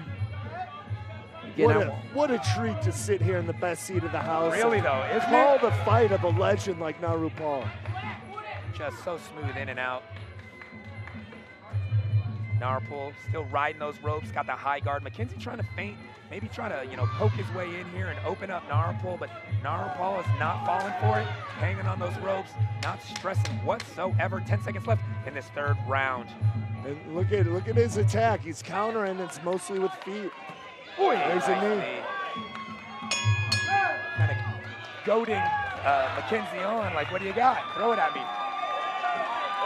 Yep, and that's Muay Thai. In case you're not aware of the scoring of Muay Thai, the kicks count as more points as the punches.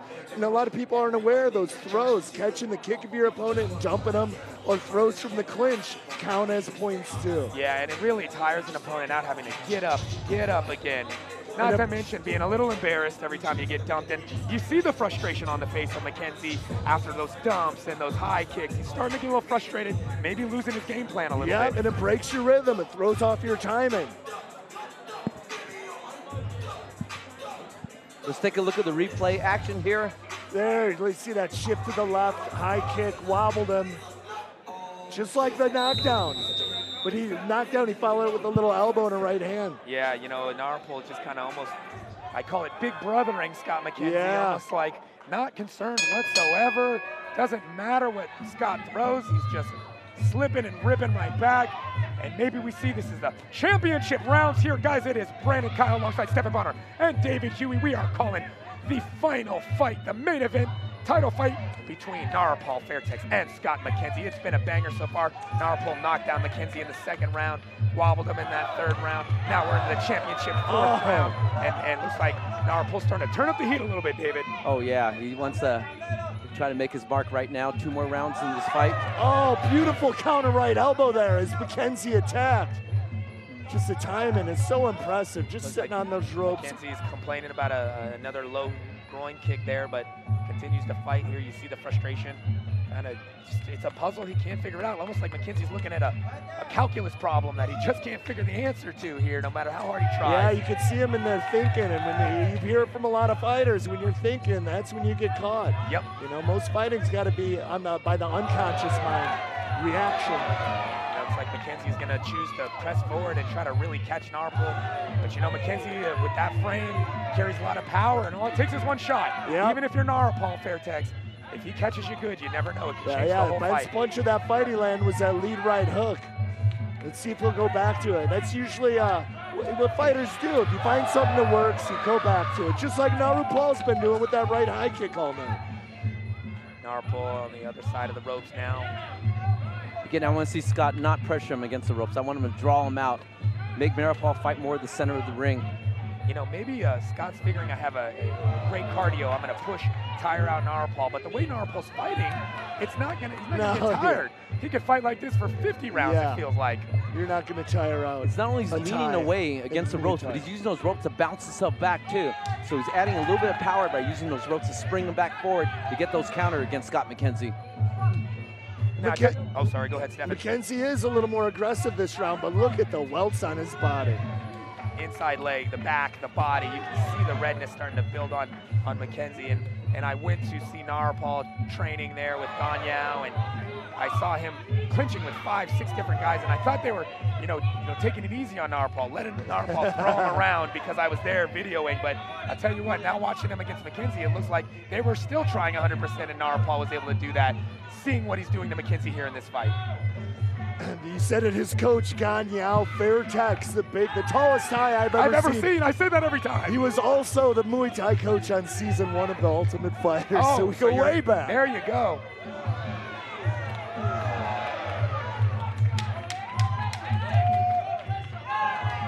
The switch kick by Scott comes up a little bit short. NARUEPOL, again, just using that long guard. Stopping Scott McKenzie. Very scientific fight. Again, a lot of times fighters say that the fights are won, not by their body, but by their minds, their fight IQ. We're seeing that from Mr. GQ himself. Here we see Kieran Kittle cornering his fight, Scott McKenzie. I think Kieran, before asked, let's take a look. Let's take a look at some of the replay action. Stephen Call, did you see it? There's NARUEPOL on the ropes as usual. Scott landing a right hand. NARUEPOL backing him off with those kicks. Story of the night. That right leg. Look at Scott McKenzie standing in the middle of the ring waiting for that 5th round to begin. You know he wants it, but there's just no way for him to find it right now. He knows. It's do or die. He's got nothing to lose. He's down. NARUEPOL pitching a shutout so far. Let's see if McKenzie could disrupt his rhythm a little bit. Now, this is the 5th and final round for this championship. Boy, oh boy. I'll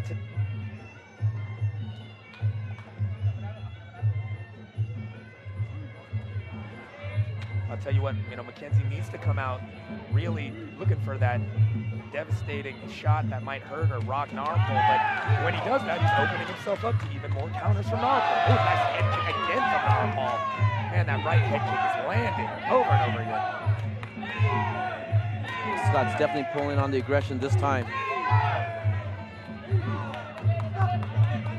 Scott still never employed the strategy that you kind of wanted to see of maybe backing up and see what happens when NARUEPOL is moving forward instead. And here, us in America, we're so obsessed with the finish and the knockout. Oh my God! Too soon. As you're speaking, Stephen. Wow! I was just about to say, guys, don't get obsessed with the knockout. If you're pitching a shutout, just sit back and enjoy the victory. But man, another right high kick. This one sends McKenzie to the canvas. Wow, NARUEPOL, I think, you know, you said that, but NARUEPOL is a tie, but he's been living in America, and maybe he's been watching a lot of fights in America, and maybe he's looking for a finish in this 5th round. He throws that head kick once again. And I'm sure he got the nickname Mr. GQ in America. Yeah. Whoa. Oh, minute 30 left, guys. It is Brandon Kyle alongside Stephen Bonner, David Huey, NARUEPOL, FAIRTEX in the red, Scott McKenzie in the blue. Looks like FAIRTEX is running away with this middleweight, super middleweight championship fight tonight, but Scott McKenzie is pushing, looking for something. Can he find it?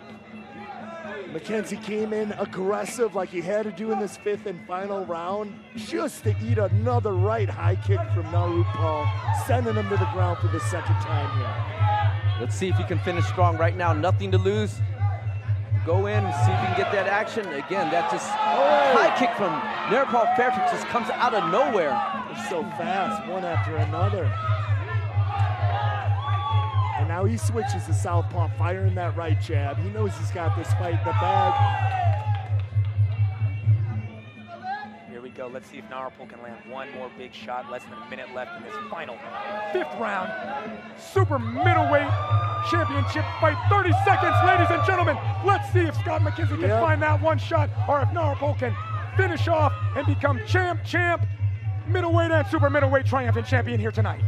NARUEPOL just keeping jabbing, keeping McKenzie away. He knows he's got this fight in the bag, and he's just 10 seconds away from another title. 10 seconds left, folks. What will happen? One last exchange here on the ropes. Will NARUEPOL be able to push off? No, it ends in the clinch. And that is our main event. Triumphant Muay Thai Series 7, guys. What a fight. Total domination. NARUEPOL FAIRTEX. Wow. Just wow. What a fight. What a performance.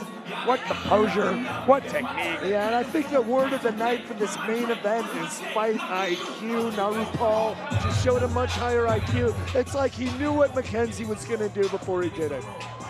Let's take a look at that knockdown. Stefan, call it as you see this knockdown happen.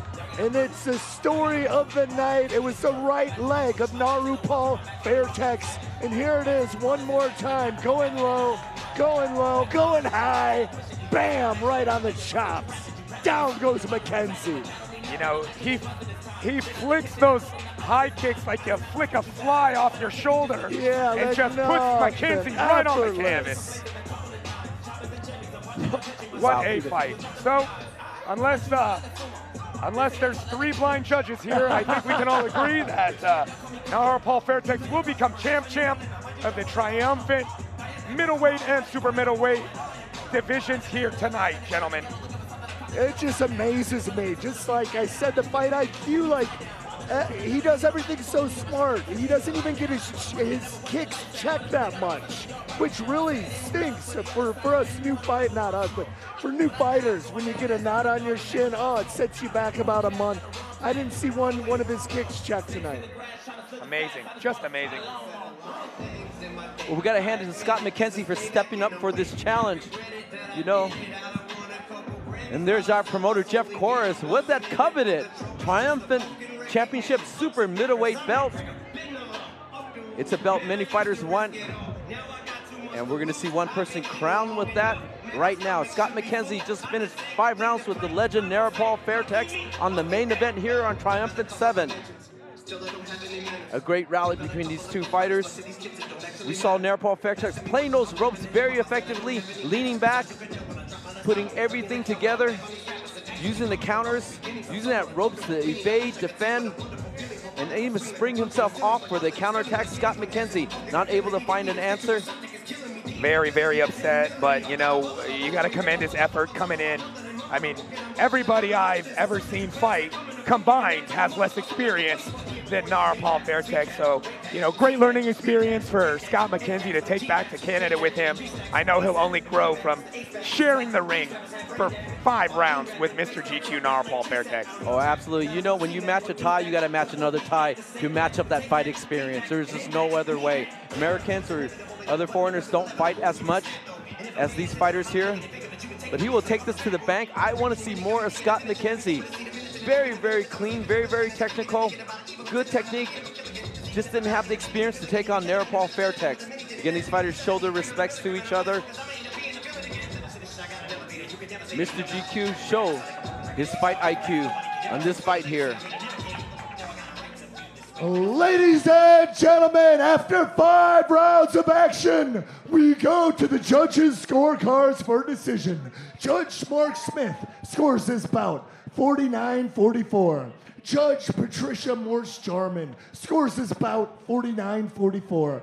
And Judge Kunichiro Kamijo scores this bout 50-43. By your winner, by unanimous decision, fighting out of the red corner, NARUEPOL, Mr. GQ FAIRTEX. And there you have it. NARUEPOL FAIRTEX becomes the 2nd triumphant belt under his weight. Now the super middleweight champion. He was the middleweight champion, also holding 2 titles right now. Very happy, and we see his baby inside the ring. We're gonna send it to Brandon Kyle. Brandon Kyle is gonna interview our winner, NARUEPOL FAIRTEX.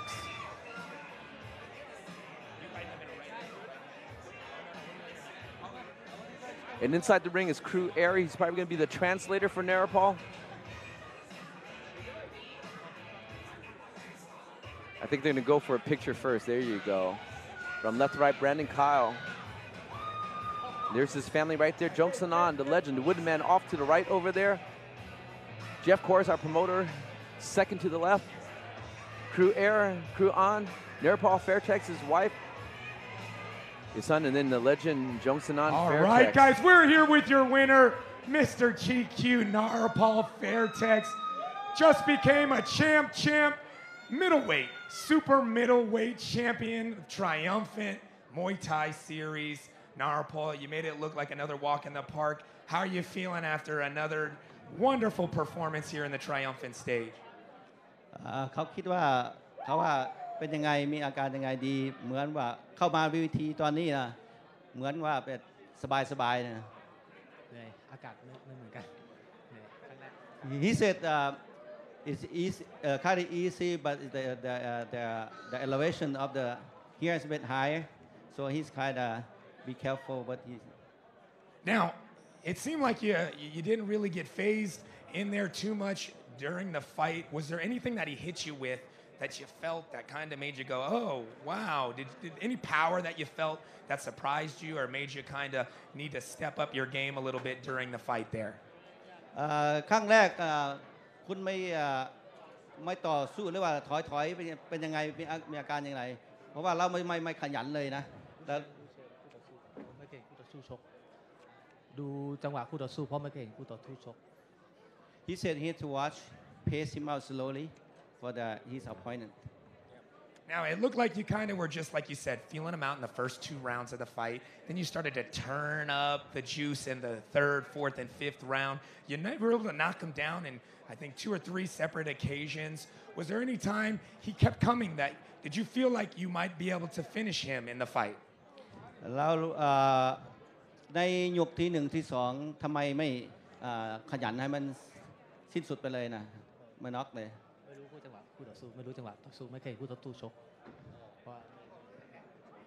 He said he have to read his opponent really carefully, how he's fighting style.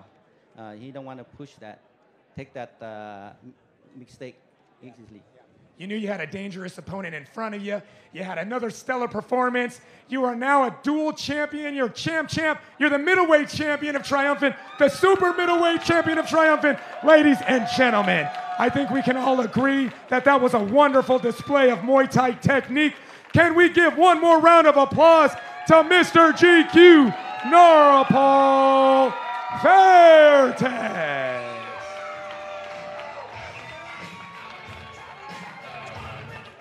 And there you have it, NARUEPOL FAIRTEX becomes.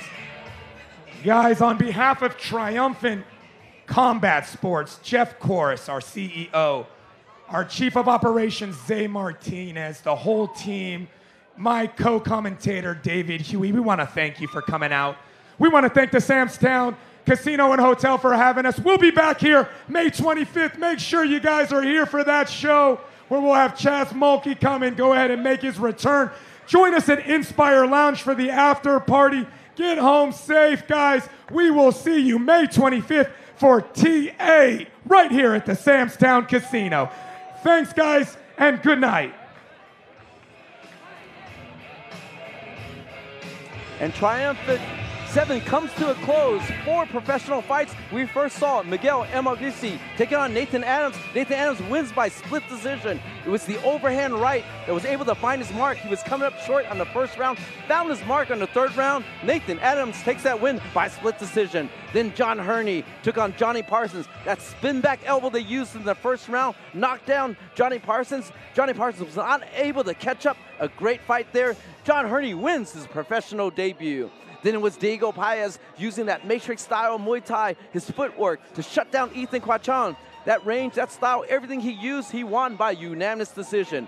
And then our main event, we saw NARUEPOL FAIRTEX taking on Scott McKenzie. Now, NARUEPOL, we call him Mr. GQ. He is known as Mr. Fight IQ. He used that Fight IQ, used those ropes effectively, able to evade the punches and kicks from Scott McKenzie and bounce himself back off for the fight, scoring 2 knockdowns and becoming the triumphant champion 2 times, not only as a middleweight, but a super middleweight. Brandon Kyle, which one was your favorite fight? You know what? I don't know, but that big, sexy John Herney, I tell you, every time he gets in there, he puts on nothing but fireworks. I might have to go with that fight, but that display of pure Muay Thai skill and ability, composure by NARUEPOL FAIRTEX, I mean, I don't know, even though it wasn't as competitive of a fight, because of the display, it's a tough tie-up, but I'd have to say, as far as competitive fight of the night, you gotta give it to Parsons and Herney for that banger that they had in the pro main card, but it could go a lot of different ways here tonight, David. And that's what makes Triumphant so exciting. Each bout is different. Each style matchup is completely different. You see different styles each time. Now, Brandon Kyle, tell us what we have coming up for Triumphant 8. We have Triumphant 8 coming back right here, Samstown Hotel and Casino, May 25th. It's only 6 weeks away, guys. I know you guys are excited to see Chaz Mulkey make his return, long-awaited return to the ring. Being such a Muay Thai specialist, we would have loved to see him here tonight. Unfortunately, it happened, but we will have him back for the next show, and we don't know who's going to be on the next show. I got a lot of people that are hitting up the Triumphant page, hitting up, emailing Jeff, I want on. People from South America, Africa, England, China, Thailand, Canada. Everybody wants on this show, so you just never know. You're going to have to tune in.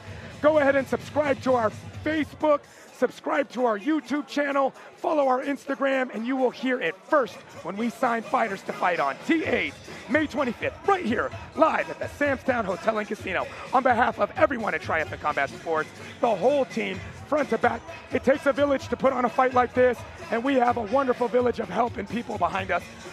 David Huey, I'm Brandon Kyle. We're going to go ahead and call it a night, but we will see you May 25th for Triumphant 8. Guys, stay triumphant.